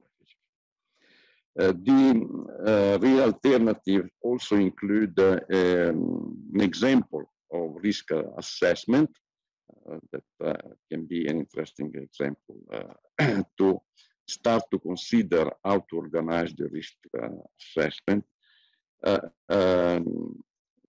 It refers to the recovery of propylene in a supermarket, and the risk assessment in general has to consider the likelihood of the event and the consequences of the event. In this case, there are three classes, let me say, three rank of likelihood and three rank of severity. And when combined, the probability of the event with the severity, the combination has to be at a low risk level. So we have to work in this corner of the diagram. And considering the situation and adopting all the necessary measures. Here it makes a short example, like said before, the refrigerator, who are the person at risk? Is the refrigeration technician and shop staff. Which hazard we may consider? There are several hazards. Let me start from the combustion. What to do? We have to work, is also forbidden by regulation, to work in an open area open to the public in a supermarket. So work outside the trading hours, separate, close, or make a barrier around the working machine where you work, and so on, in order to minimize the risk. And because you need to have together probability and severity, the risk, the total risk is likelihood multiplied the severity, and has to be in a low class level. And in this condition, it's possible to go on and to proceed with the repairing operation. The preventive action to do is better to repeat, not only in that list, but the REAL Alternative make all this list. The area must be very well ventilated. If it's necessary in an artificial ventilation, a forced ventilation, is necessary to use a fan ATEX approved. Is recommended, is necessary to use a monitor detector in order, if you open the system, if you work invasively on the system, to open the system, is necessary to use a detector. Place the detector close to the system on the floor, because apart the ammonia, all the other refrigerants are heavier than air. Have no source of ignition within 3 meters from potential explosive atmosphere. 3 meters is valid for a small quantity of refrigerant like the one in the integral system. Have a fire extinguisher at least 2 kilos. Now let me see some details. The detector cannot be zeroed out in the background flammable refrigerant label. If not, the lecture, it doesn't represent the real amount of refrigerant in the ambient. It has to give an alarm with noise, audible, invisible, when it reaches the PL, when it reaches 20% of the lower flammability level. The fire extinguisher has to be has to be of the type of dry power or CO2, and is mandatory to use this type of extinguisher only during transport of the flammable refrigerants, according to the IIF-IIR regulation. Vacuum pump, well, several standard tools normally used for HFC, not flammable HFC, can also be used with flammable refrigerants. The important is that they are not ignition sources. Most standard vacuum pump can be safely used if only the on-off switch is the potential source of ignition. So it's possible to close the switch of the pump and then plug the pump in a plug away from the potential flammable area at least 3 meters. The discharge of the vacuum pump normally it doesn't generate hazard because the concentration is very low. It's necessary, however, to work in a well-ventilated area. The recovery equipment is different. They have several switches, not only the on-off, but relay pressure switches, and is inside practically is moving the flammable refrigerants So the recovery machine has to be ATEX AX rated, has to be AX approved to be used. The same for the detector. Has to be a suitable electronic flammable gas detector. Suitable, it means safe and sensible to the refrigerant that has to detect. Most of the HFC, standard HFC and HCFC leak detector are not suitable and also are not safe for using with flammable refrigerants. Some details after the details on the equipment, some details on the operation. That some of them are common with other refrigerants. Evacuate the recovery cylinder to remove area before filling with the flammable refrigerants. Do not mix flammable refrigerants of different type in the same recovery cylinder. This is an important advice. When recovering hydrocarbon refrigerant, do not fill the recovery cylinder with more than 45% of the HFC safe fill weight. This is due to the fact of the different density of the hydrocarbons. Hydrocarbons, the refrigerant charge of hydrocarbons in the system, we say, is less than 50%, is around 40% of the refrigerant charge of the HFC, HFO. The same is valid also when filling in a recovery cylinder.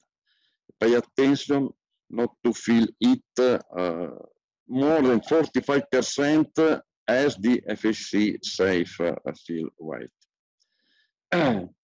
Brazing, unbrazing. Unbrazing is the most critical operation because there are an open flame. So all the recommendations said before has to be applied. The area has to be continuously monitored with the refrigerant detector placed on the floor practically. And ensure a good ventilation is preferable force with an AX fan. If the quantity of flammable refrigerant is hydrocarbon and if the quantity is low, it's possible to vent.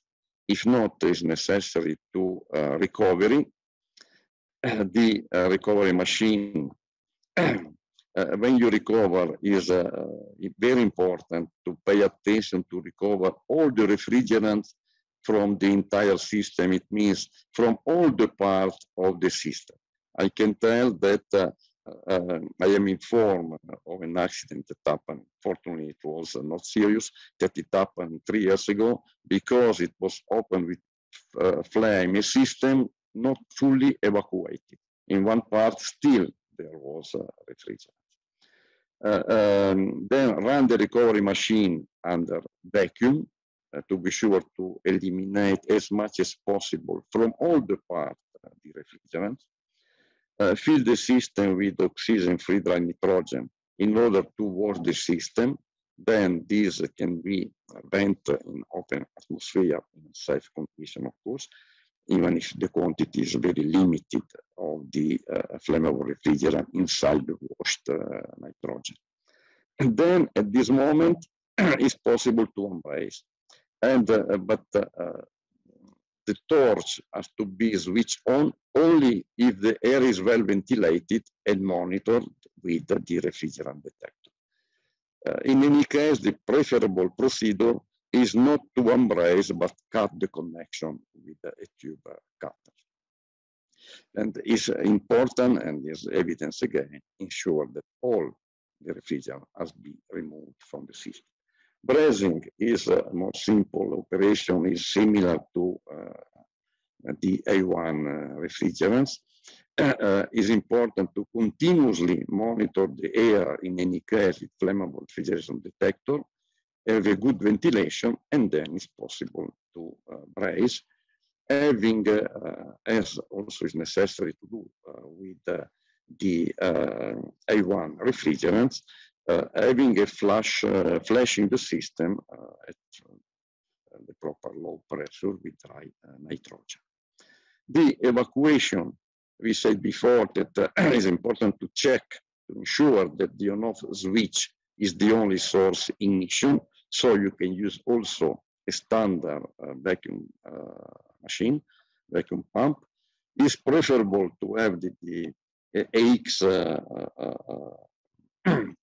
vacuum pump in any case in order to avoid distraction and avoid the use, avoid to take the precaution to switch on and then plug away.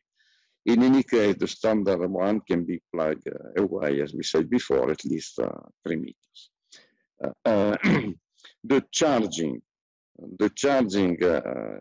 is you are moving flammable refrigerant, so you need again to have the monitoring to monitor the area with the detector. Have an excellent ventilation. For the AC, as for the other refrigerants, but for the AC, it's important to use not the LPG, but the AC grade, the 2.5, at least 99.5% of purity of the refrigerant. Then pay attention, do not overcharge the system, because as we said before, approximately 45% of the charge is sufficient compared to the HFC system. And in the integral system, in the small system, where the charge is limited, maybe is 100 grams, 150 grams, the tolerance is important to keep the proper tolerance. 5% is a good tolerance if you have 300 grams. If you have 150 grams, 1%, 1.5% of tolerance is much if it's necessary to replace components, mechanical or electrical components, so it's important to use like for like components. Also, the fan motor, for example, has to be spark-free from mechanical friction. So the fan is in aluminum or plastic. So it's important to change like for like as the cabinet producers produce the cabinet, assembled on the cabinet. It's important to ensure that the sealed electrical boxes are correctly resealed before putting in operation the machine, and also do not modify the component, use like for like, but do not relocate the components, because if the component was placed outside the potential flammable zone as defined by the leak test that we said when speaking about the safety on the cabinet, on the system, you have not to remove, you have not to relocate in other places. Here is an example for the small compressors, for the small hermetic compressors. The standard compressor have an open overload protector that in case of trip make sparks. The flammable refrigerant has to use a closed protector in order to avoid that spark that can ignite the external flammable, potential flammable atmosphere. The same for the starting rig. Real alternatives, the models are all related to theories. Practice is extremely important in preventing accident. Field experience, I said, I already told one to you, for example. Field experiences have evidenced some accidents for repairing operation. So the practical training have an high prevention relevance. Practical training is possible to do this in the approved training provider center, like in Italy, the Centro Studi Galileo that I said before. And after having the theoretical and the practical training is possible to get, or only theoretical, but practical is much better, of course, is possible to have a certificate of completion of the assessment of real alternative for life. But I try to go quickly to recover the time. I concluded my presentation. I am open for questions. There are many questions for you. So I would like to start with the one from Christos. He asks, based on your experience and the dangers that you have shown, especially flammability, what are the items that must be taken in consideration when there is an installation of equipment in risers or on roofs, especially in warm climate countries? Will this affect the firefighting design of a building? Well, the installation of flammable refrigerants, it depends a lot from the local regulation, from the building code, and from the fire bodies. I can tell that in Italy is very complicated, the matter. And in Italy recently, 2 years ago, if I remember well, the regulation, there are regulations that approve the use of A2L refrigerants in air conditioning.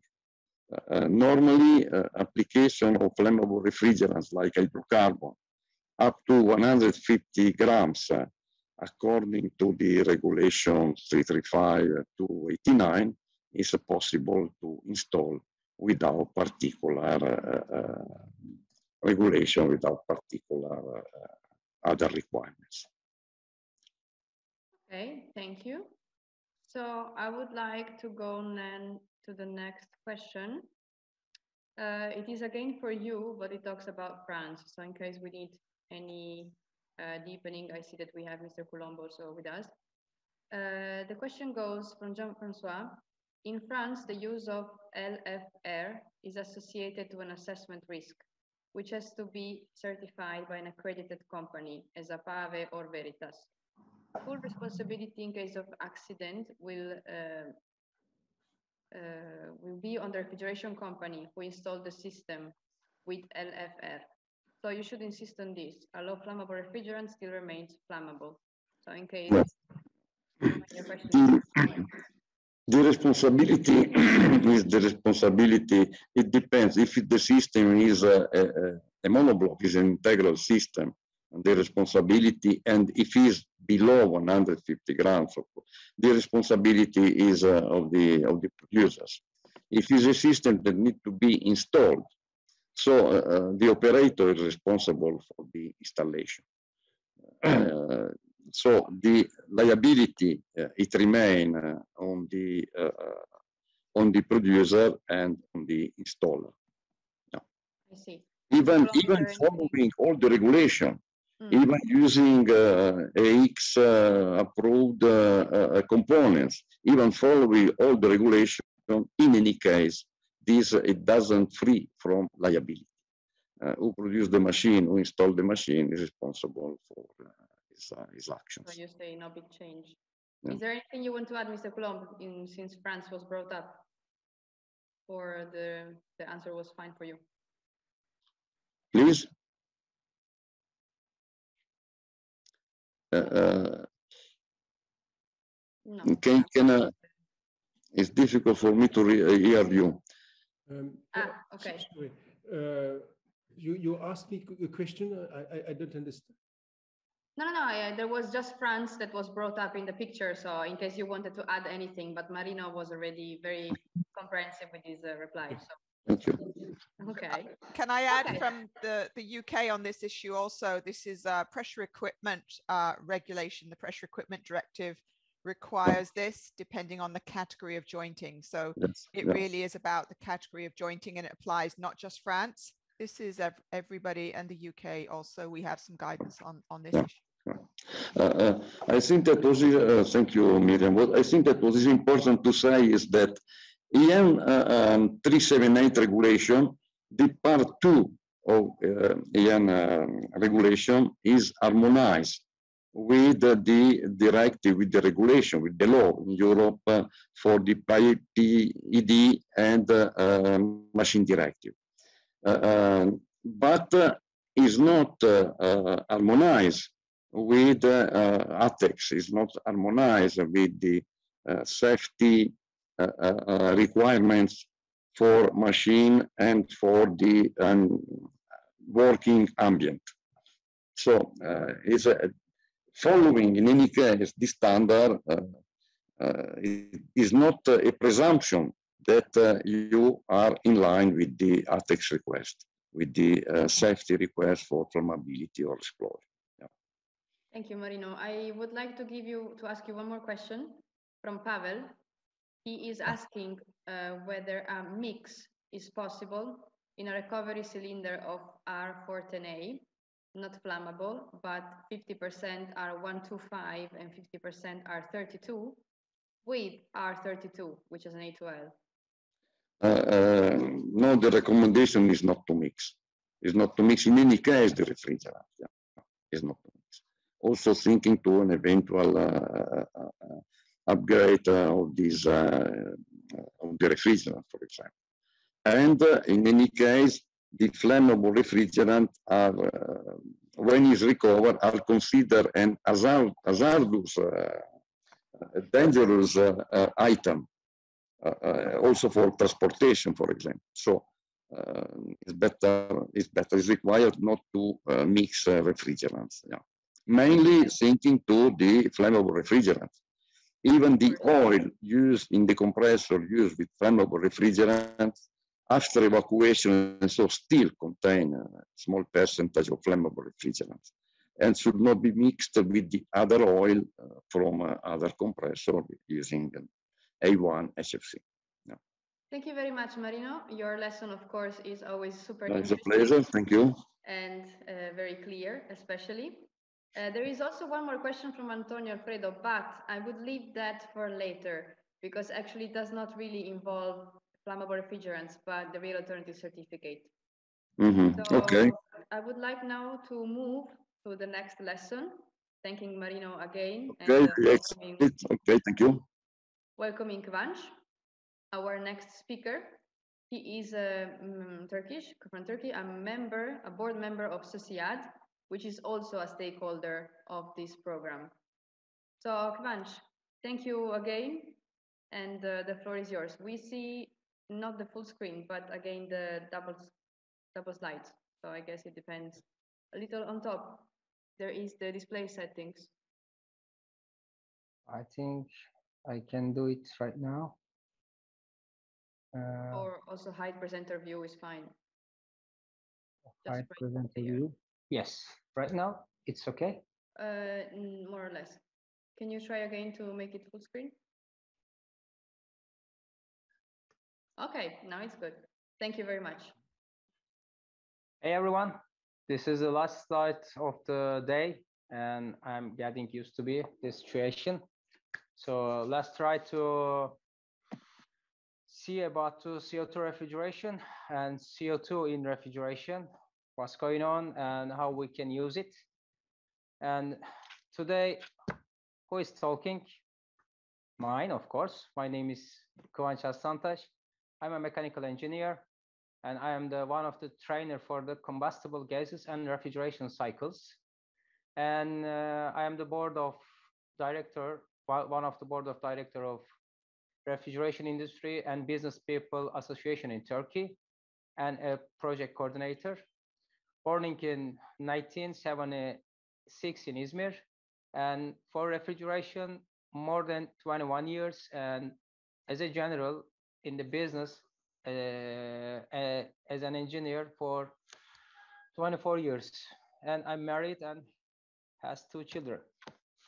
Today, what we speak about, firstly, of course, history, some legal obligations, main features, safety, one of the very important point for us, and operation and working area evacuations, and some part of the or important part of the system as pressure relief valves. And we will see what about the performances and also what we have to do in the maintenance or during some changing of the components or replacing of the components. As a historical, I'm sure most of us is knowing the CO2 is the one of the first refrigerant used in refrigeration system in 1850s. And then after that, after the CFC and HCFC developing, of course, CO2 is a little forgotten. And start from the millennium in 2000, again, it started to use in retailer system. And today, we saw in the system as a cascade with ammonia plus CO2 as a super low charge system in very, very big also warehouse or very big cold rooms. Safety aspect, of course, CO2 is already in the normal concentration of the CO2's atmospheric area is 370 ppm. And let's say the 1 million, in the 1 million particulars, 370. And if this this concentration increased to 2%, then it starts to be harmful or the healthy life. And then most of us actually in the crowded area, we can feel maybe more than 2%. And then we need to be the, let's say, the fresh air. That's why. And at the last part of this, after that, the 5% is very, very, it can be for us dangerous. That's why for the big CO2 system, we will take some safety and we will see in the other part of our slides. So after that, the 18% is the most dangerous part and anyone cannot stay. So when we see the properties of the CO2 system, is very different from the others. For instance, for 404A is critical point temperature is 78 degrees, but for CO2, very different from the other refrigerant, is maximum 31 degrees and the pressure is 74 bar. And so we have very limited area to work with CO2. This is one of the important points to other refrigerants. And what's going on? If we can use this chart, for instance, CO2 below the 5 bar is becoming the dry ice. So we don't want to be create a dry ice in our system because we need the gases to work to our refrigeration system, gas or liquid or mixture, but not dry. So liquid area and the vapor area is okay. But also we have a supercritical area. We don't want to go this area because we cannot control our system. That's why we have to use some different equipment according to standard refrigeration system. Also, we will talk about this, the other parts. So what is our biggest difference from the normal refrigerant or normal refrigeration system? We can use only these limited parts. Main feature, saturation temperature in atmospheric pressure is minus 78 degree, and critical temperature is 21 degree. We already talked about this. And the typical applications, we can use it retail refrigeration, heat pumps, and integral modules. Also for the big capacity of the industrial refrigeration, it can be used. So not suitable for the retrofit system, designed for the conventional or non-flammable HFC or HCFC refrigerant. So we should change something. And volumetric cooling capacity more than 5 times bigger than HFCs. Oops, then why we want to use CO2 in our system? One of the reasons. Of course, required compressor displacement less than the regular ones, and pipe size and smaller heat exchangers. But on the other hand, high operation pressure CO2 system has. So its effect on the system design, operates, and especially we need to be careful in the high ambient temperatures, because it can be increasing the pressure. And please remember, we don't want to go supercritical phase just for the reason of the high ambient temperature and high discharge temperature we have in CO2 system. And for the low temperature system has the 2-stage compression. For operating pressure, maximum operating pressure is typically 90 bars. And the condensing pressure is, for cascade system, typically 35 bars.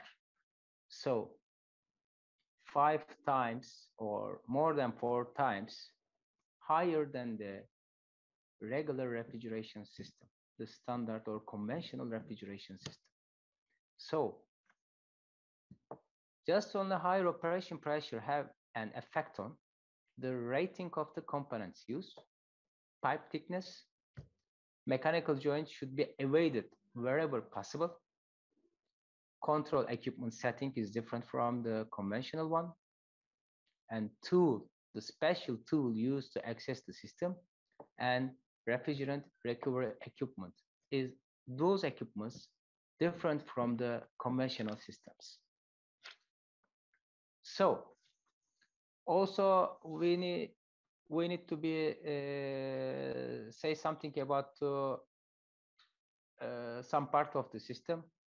For instance, pressure relief valve high side in transcritical system can be set for the 120 bars, and operation above the critical point of the transcritical system should be 90 bars, and intermediate pressure in transcritical system between 35 and 65 bars. That's why in this side, in the cascade system, the low stage, we also need to be 40 bars pressure relief valve. And for again, for the low temperature evaporator, typical pressure is 15 bars, and high temperature evaporator typical is 30 bars. So after the expansion valve, as you see, for low temperature and high temperature evaporator side, approximately 5 times higher than the conventional system. They have the 5 times higher pressure. And our cylinder standing outside in unbranched ambient temperature in the 5 degree, only 5 degree in the outside, the typical pressure is 40 bars. So we need to be careful as all the other the high pressure gases. And if we compare CO2 system operating pressure with the others, for instance, this is for R32, This is 404A and CO2. Is a 70 bar in the same conditions, same outside temperature, and 404A approximately 10 bar, and R32 approximately 15 bars, but CO2 is 70 bars. When we come to the system types, it's also a kind of the historical develop the system. The first system, the pump secondary system, is only used for the low temperature, and we need to be one pump is a liquid circuit, and for the high stage side, we have the secondary system without CO2, and CO2 is only using as a liquid phase. This is for the first system. And then what is the difference from the others? This system typically used for the chiller, and for the first site, it can be HFC, HC, or ammonia. Doesn't matter for the first cycle. But at the end of the day, for the low temperature and for the liquid circuit, we need to be a CO2 liquid receiver. What is the advantage? Being volatile, it partially evaporates in the heat exchanger. So, and we can reduce the delta T across the heat exchanger. We can design the system very smaller heat exchanger according to conventional one. And of course, the higher density of the CO2 means is we need the less pump power. So system being to be more and more efficient. The second system is the standard cascade system, is very common used in CO2 applications for the startup time, especially for the retailer in the beginning of the 2000s. So one side is the high stage system and the other is CO2, but this system different from the others because we have direct expansion in the system. And also for the first part of the cycle, again, especially R134 or 404A, very common used, those type of system. And generally, CO2 working below than 40 bars. So it's for the startup time. This system used very common. It's very typically for the R410A according to pressure, but of course a little higher than this. And also CO2 condensers in cascade heat exchanger, rejecting heat to evaporating high strength refrigerant. So it's also used for a while. And then for the, especially for the conclimate, some systems start to be being transcritical one. It's a standard system, as you see, standard equipment, compressor, condenser, liquid tank, expansion valve, and evaporator. But also we need two special equipment for the system. One of them is regulation valve after the condenser to regulate the pressure between the condenser and the liquid tank. The other is we have another regulation valve in the system we need to it, especially when the system stops, when the refrigeration doesn't need the system. If the ambient temperature is higher, then CO2 pressure can be increased suddenly. Avoid of this, just to be balanced to this line, we need this equipment. So in this system, condenser is calling it gas cooler because we cannot provide totally liquid as the other conventional system condenser. That's why for the CO2 applications, we call it the gas cooler. And of course, pipe diameters is smaller than the others because we have very, very big volumetric volume according to conventional refrigerants. And typically for the transcritical system, as I told you, using in the cold climate, not for the warm or the, let's say, the higher or tropical climate, not suitable for the CO2 systems. And then the booster start to use. I think it should be 2007 like this, and is a standard booster system. Again, direct expansion, but for the booster system, okay, we use the common gas cooler.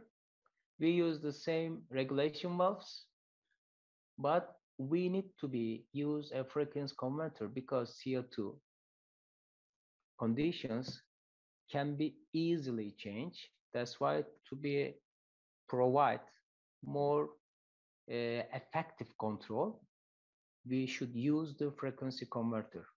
What is the a kind of obligation for the system? And with the parallel compressor, it start to be play, and then especially for the winter time, to provide better efficiency, then we start to use a parallel compressor to balance also capacity and provide the good efficiency of the system. And also this system is allowed to the heat recovery, what is very important, especially for the winter time in the cold climates. And really the system efficiency is increasing maybe more than 5 times according to system capacity or the other equipments. And then ejectors came to the CO2 system. And what is ejector? Ejector is a kind of collector, I can tell, and also is the balancing of the air pressure, and it's allowed to more than 40-degree ambient temperature working. The system is more efficient than the conventional system. That's why it's very, very important equipment. How it works? There is just some nozzles is working, and according to system capacity, these nozzles working. As a general, as shown in the shame, for instance, these two lines is being as a maintenance, but for the 4 nozzles is working according to capacity, and it's very reactive solenoid valve system and very fastly react. Okay, just I want to recap on the generations. It start for the, let's say, new generation with booster, and then parallel compressor is joined, and then ejector is joined. So the system increase according to create more efficient system, according to create more available for the all climates for CO2 system. If we can see the performances according to 404A in the regular system as a regular Carnot cycle, we can see required displacement is very less because of the volumetric volume, but CO2 is less than the others for the standard system. But what we talk about booster with parallel compressor, booster with parallel compressor plus ejector. Let's see some different cities all around the world, the performance comparison. CO2 booster, parallel compression, and parallel ejector system. This comparison, CO2 with 404A, some differences, and 404A except 100%. See the results.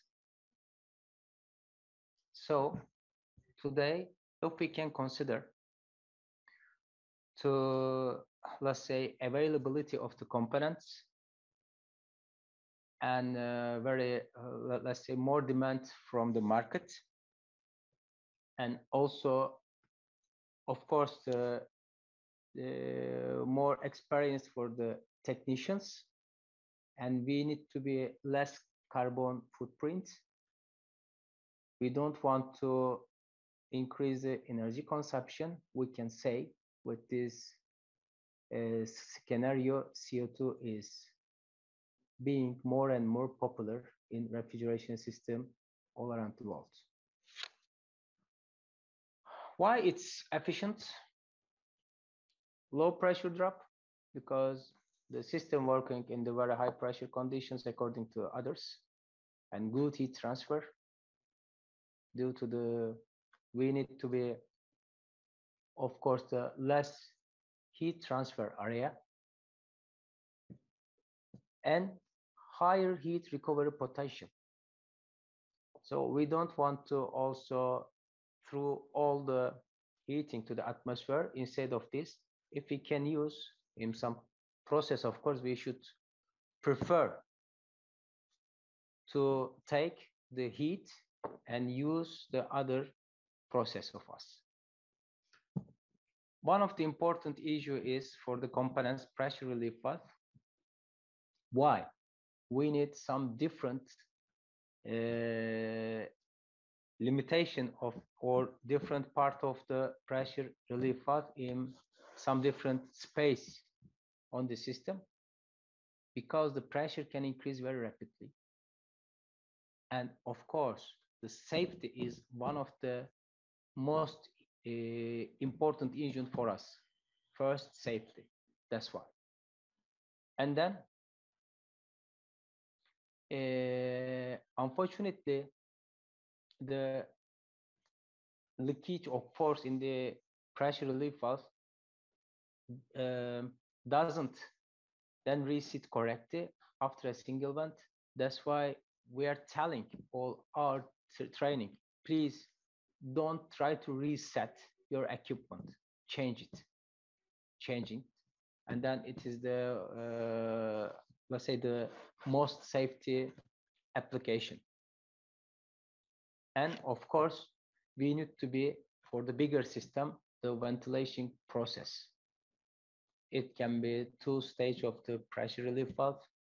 First, the one stage can be open, and the second, and the one can be tried to be bypass from the gas to again enter the system for the suction line from the discharge line to the suction line, and then the second stage we have to vent it to the atmosphere.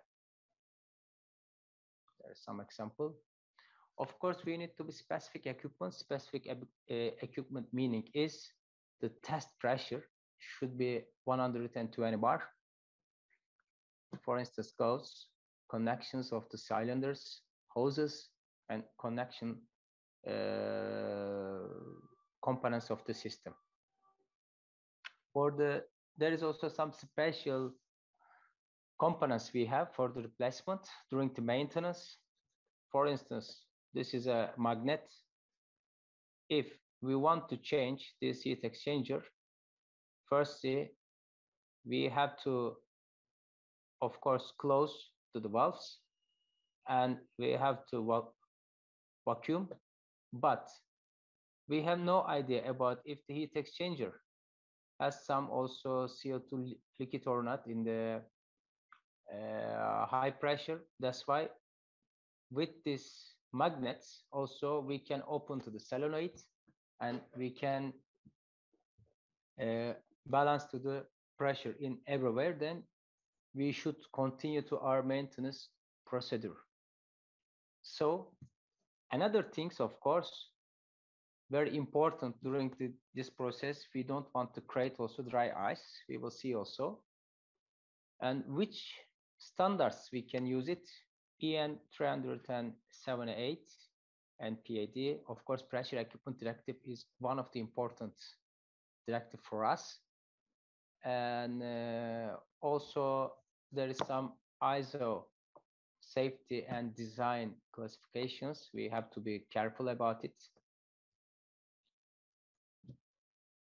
As Marino told, what kind of the classification about the safety group for some refrigerants is an A1, not flammable, lower toxicity, but also it can be very harmful for our healthy.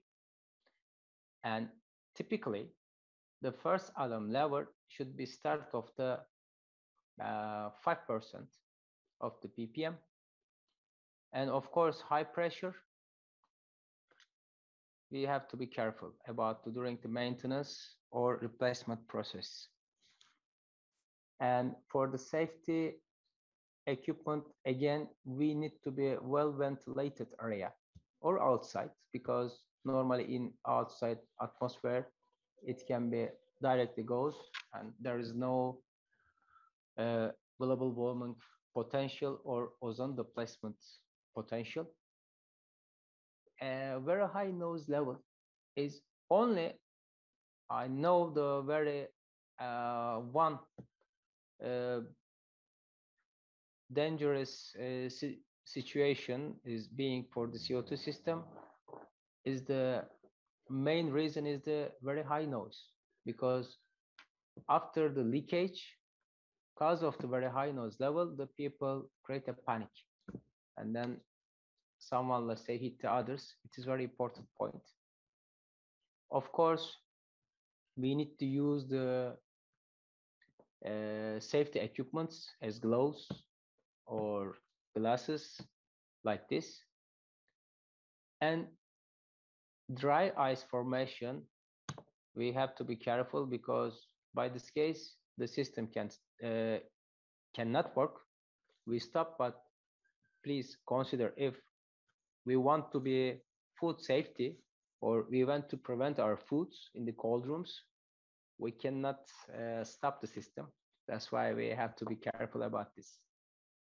And of course, the other equipment, according to related regulations, it should be suitable for the R744 system.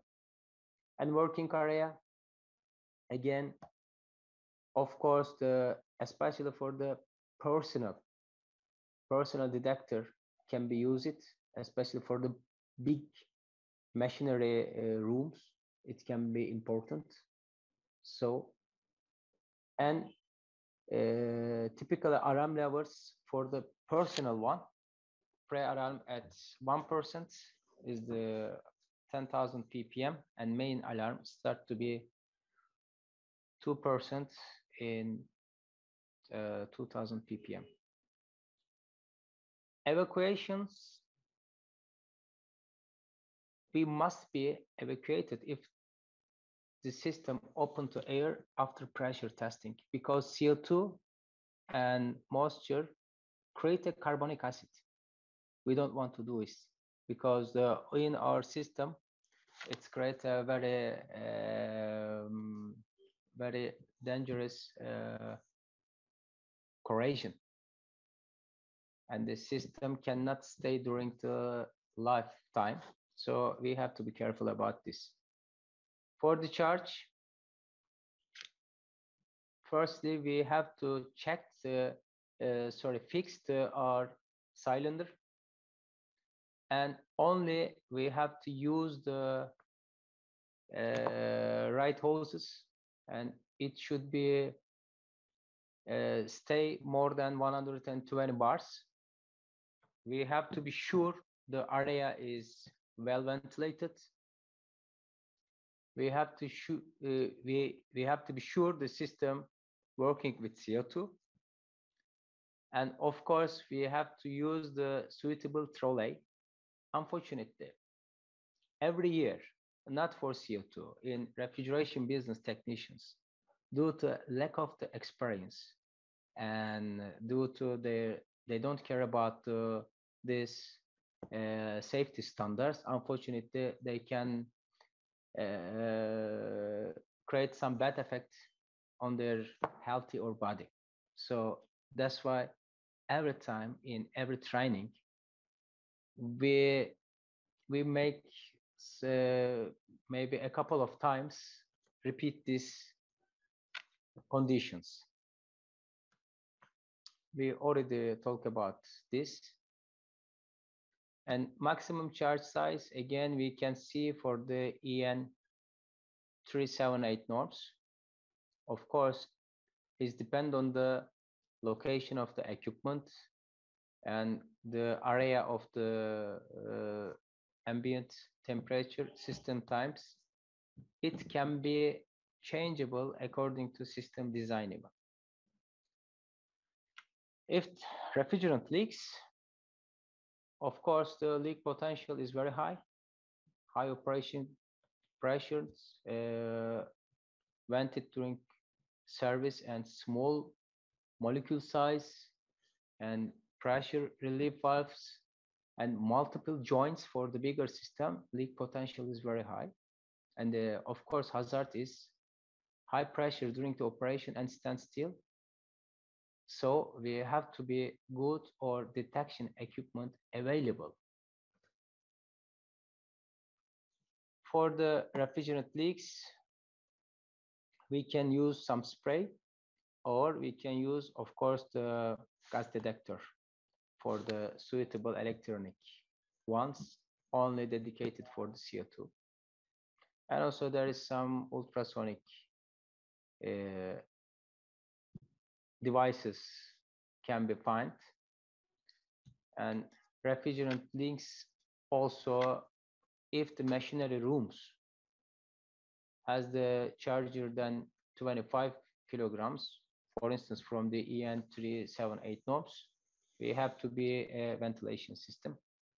Also, we have to put gas detection, a gas detector in the machinery rooms. Also in the EN norms, we can find all numbers. CO2 is heavier than the air. That's why the gas detector put in the bottom side of the machinery rooms, from the bottom 30 centimeters like this. There is also some rules, we can find it. And if the alarm start for the 0.5%, let's say the 5,000 ppm, that meaning is the concentration is increasing and we have to start for the ventilation.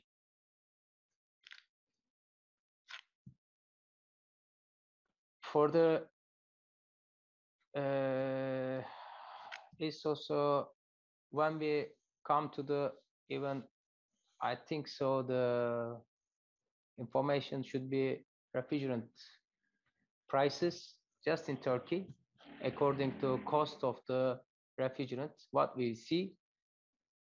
And even for the, this one is the 1% CO2, and the other refrigerant prices, as you see, is higher than.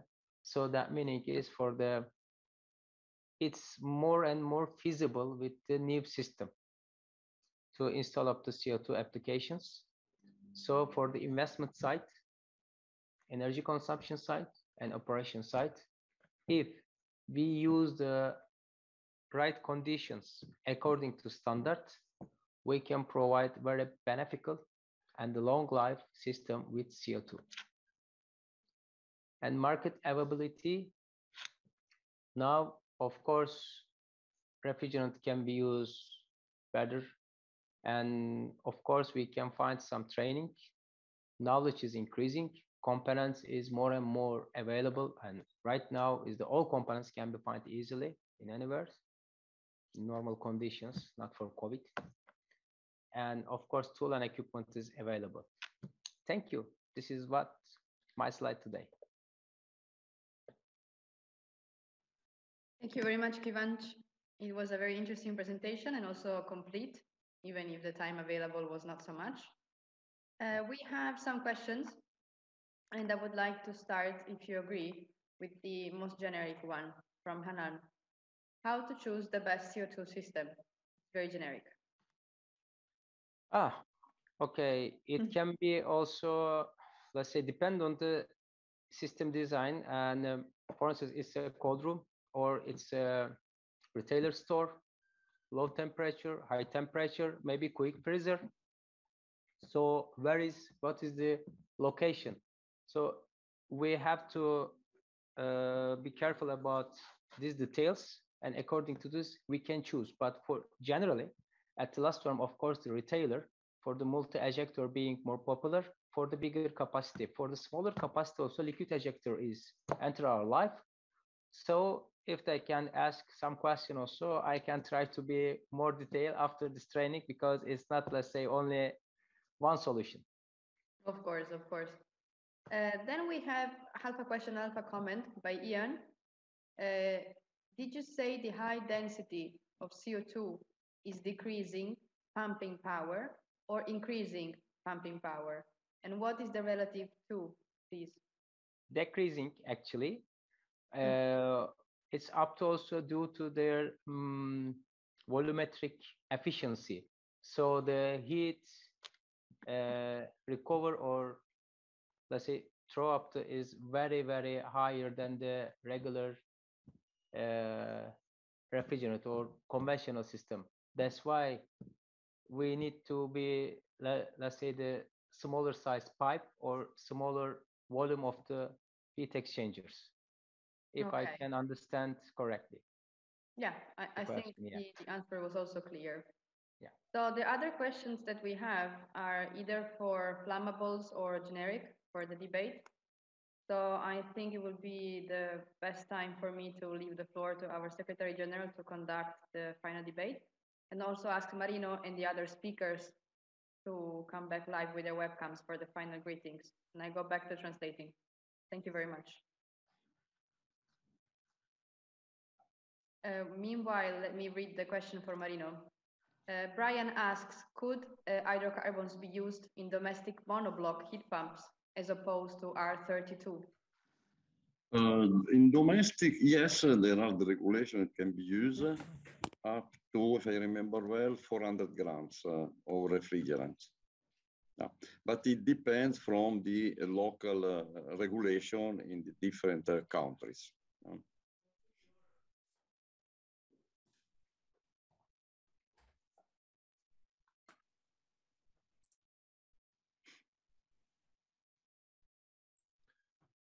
Hello, everyone.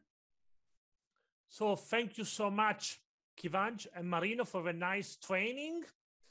We have one generic question, which I think is very interesting, because it speaks about norms, about product normatives, about the norms 60335/2-89 about commercial refrigeration. And of course, there is also the -40 for heat pumps. It says, as they are not harmonized yet, what kind of certificate Real Alternatives does? What kind of certificate we do? We give with our project. Who wants to answer to this one? What we give? What I think that I think, Marco, that the most proper answer can come from you or from Miriam, because the question is regarding which type of certification provide Real Alternatives. I think independently, I think also from this type of regulation. Yes, the normatives. Yeah, yeah. So, Miriam. Yeah, the certification for Real Alternatives at the moment is CPD. It's voluntary. We call professional development. This is not regulated at the moment. This qualification we offer is simply training and additional skills. So I know that Marco and your colleagues at ARIA, and I think all of us in different countries, are trying to encourage our legislators when they review the F-gas regulation to make this training a mandatory, and then we will comply with the other requirements. The standard, the norm that we discussed, I think was about or somebody mentioned, is a product standard. But in terms of training, there is no legal obligation on the training other than your normal duties as an employer to make sure people operate safely. I think I can add only that it's good that we have a consistent training among the members, and we use the same manual, the same book, the training schemes, and some countries already implemented the real alternatives in their national legislation, like Spain, as we said, and also we saw Armenia starting, and also more are probably starting as well. So it's also nice to have consistent training and certification around the globe. Yes. One question which is more a bit critical at the moment is about FAS, the restrictions. What will affect refrigeration from 2025? Hector is asking this question. It's a bit critical because it's something that we know is now at the top agenda above us. You know, we are not politicians, we are not policymakers, so it's above us, the FAS restriction. Am I right? I think so, yes. And also FAS restriction should not be applied to essential use of the substances, as I think that refrigeration is an essential use, so should not involve the refrigerants. Yes. Yeah. And I would like to keep to training and certification today and to content if it's possible. Yeah. So we have also a survey, I recall, so please fill the survey. I would like to have somebody from the audience. If they want to raise their hands, I'm happy to give them floor. I know I have the president of the African Association, Madi Sakande, who wants to say how useful was in Africa real alternatives. Can maybe my colleague Alberto give the floor to Madi Sakande from Burkina Faso, president of all the 50 Association of Refrigeration, 54, I think, if I'm right. Madi, I think you are connected. Hello and good morning, everyone. Thank you so much for this special day of a real alternative. My best regard to Marco, to Didier, to Mr. Marino Bassi for great training he shared here. As an African, we are happy and delighted to know that this kind of program is used in Europe.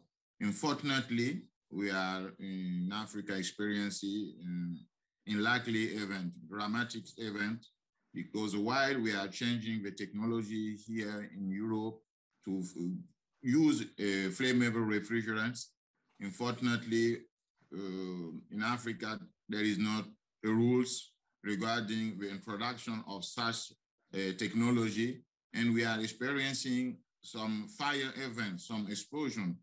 Last year, we experienced 6 explosions in Nigeria. Unfortunately, 5 people lost their life there.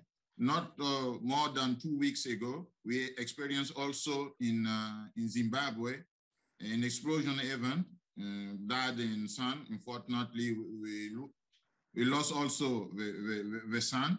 So I think it's crucial and very important for Africa, of course, to talk about training or also about regulation, because Mr.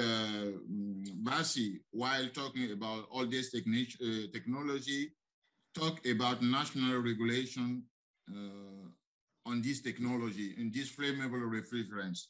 And this is somewhere also to make a call to all the institutions which are now listing or participating to this important webinar, to know that, of course, Africa is at the end users of the technology.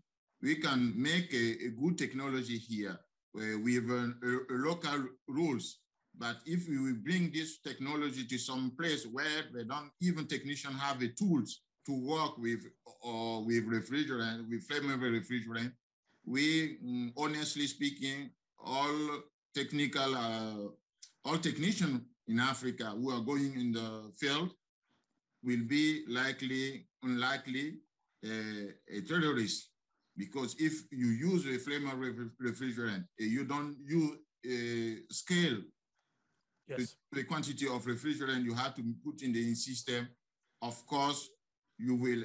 Yes, it will be important. Explosion. So also in this Africa. is very important.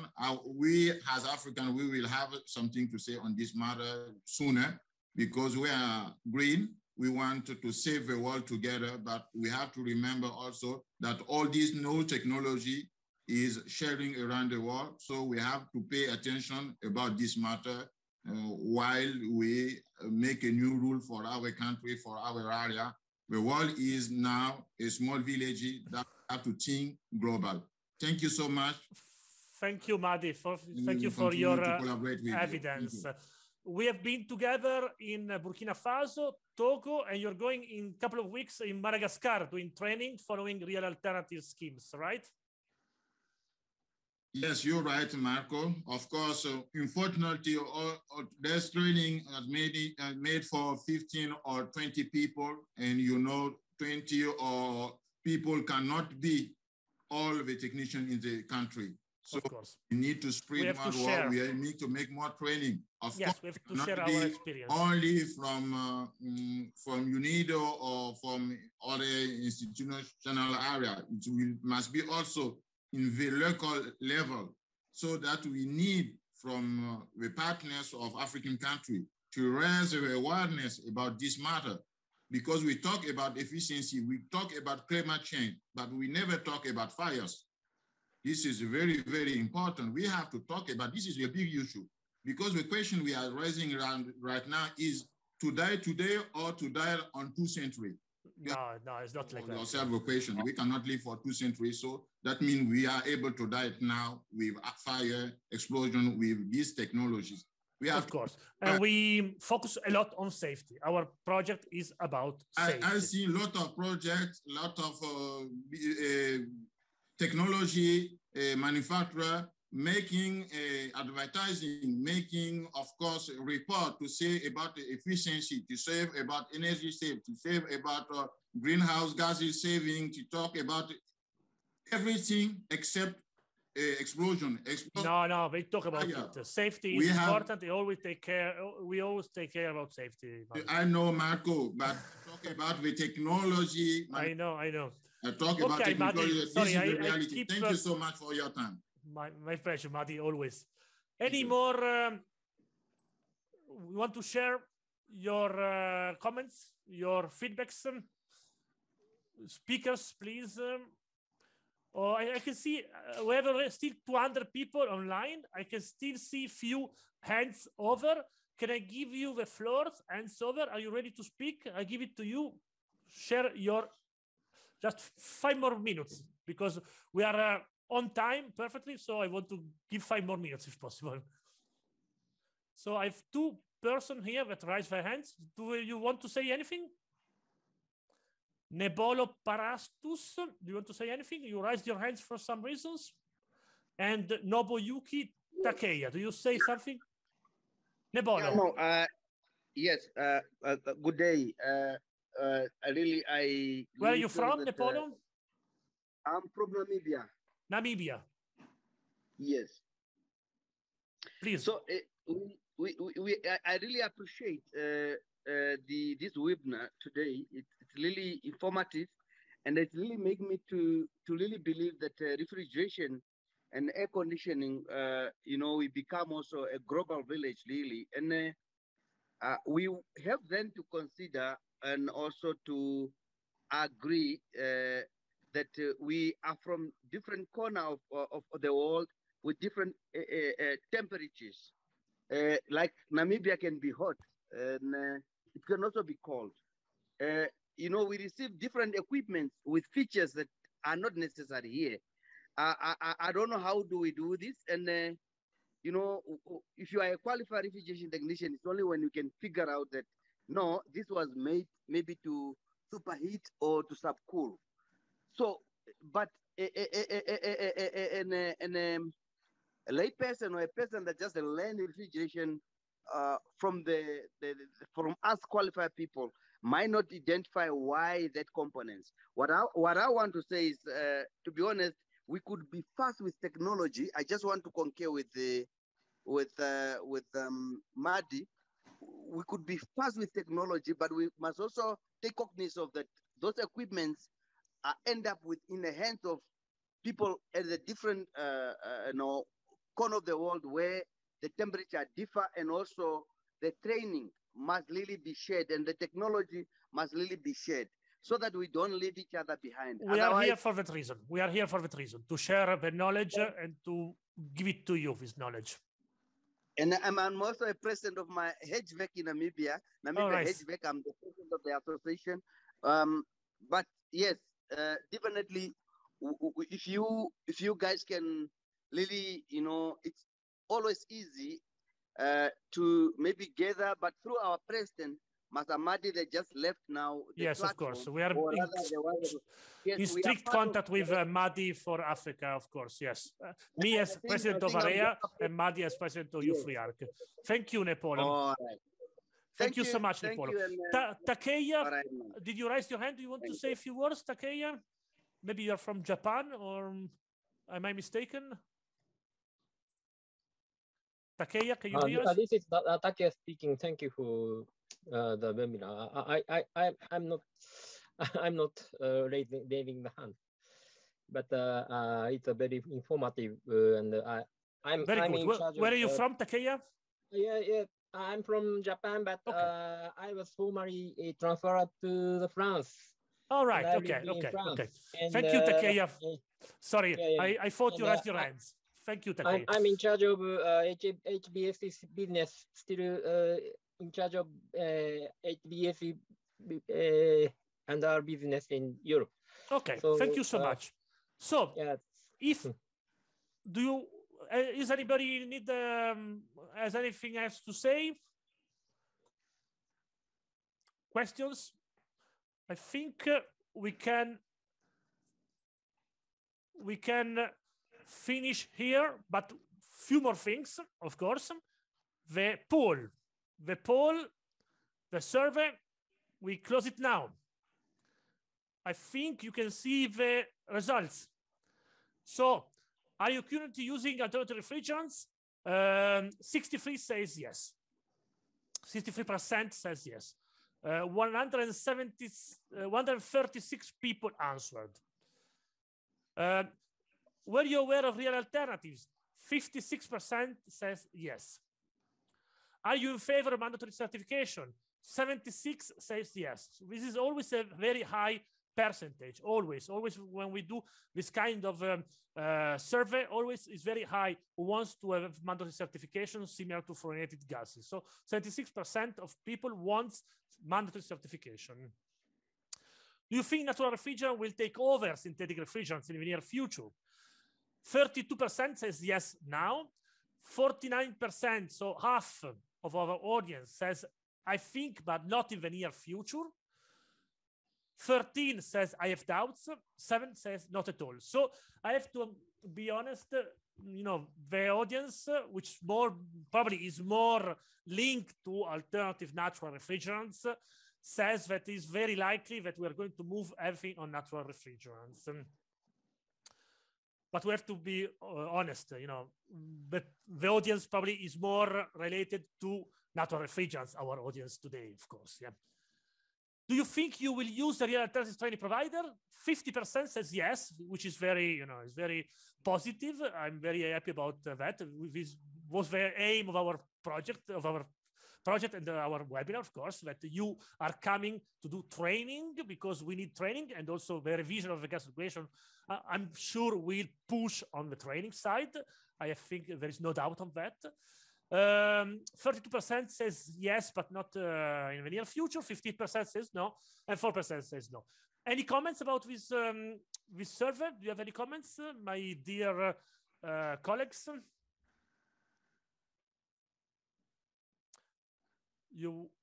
Okay, we are done. So my last word is to thank you, all the 184 participants, all the 10 speakers we had today, all the translators, the interpreters. They did a great job. It was not easy to do 6 languages translated at the same times for all our technicians. So I think everyone did a great job. So Thank you so much, everyone. You did a great job. And thank you to my team, of course. Bye-bye. Maybe you can want to turn on your Microsoft and say bye-bye. And everyone maybe want to go. Bye.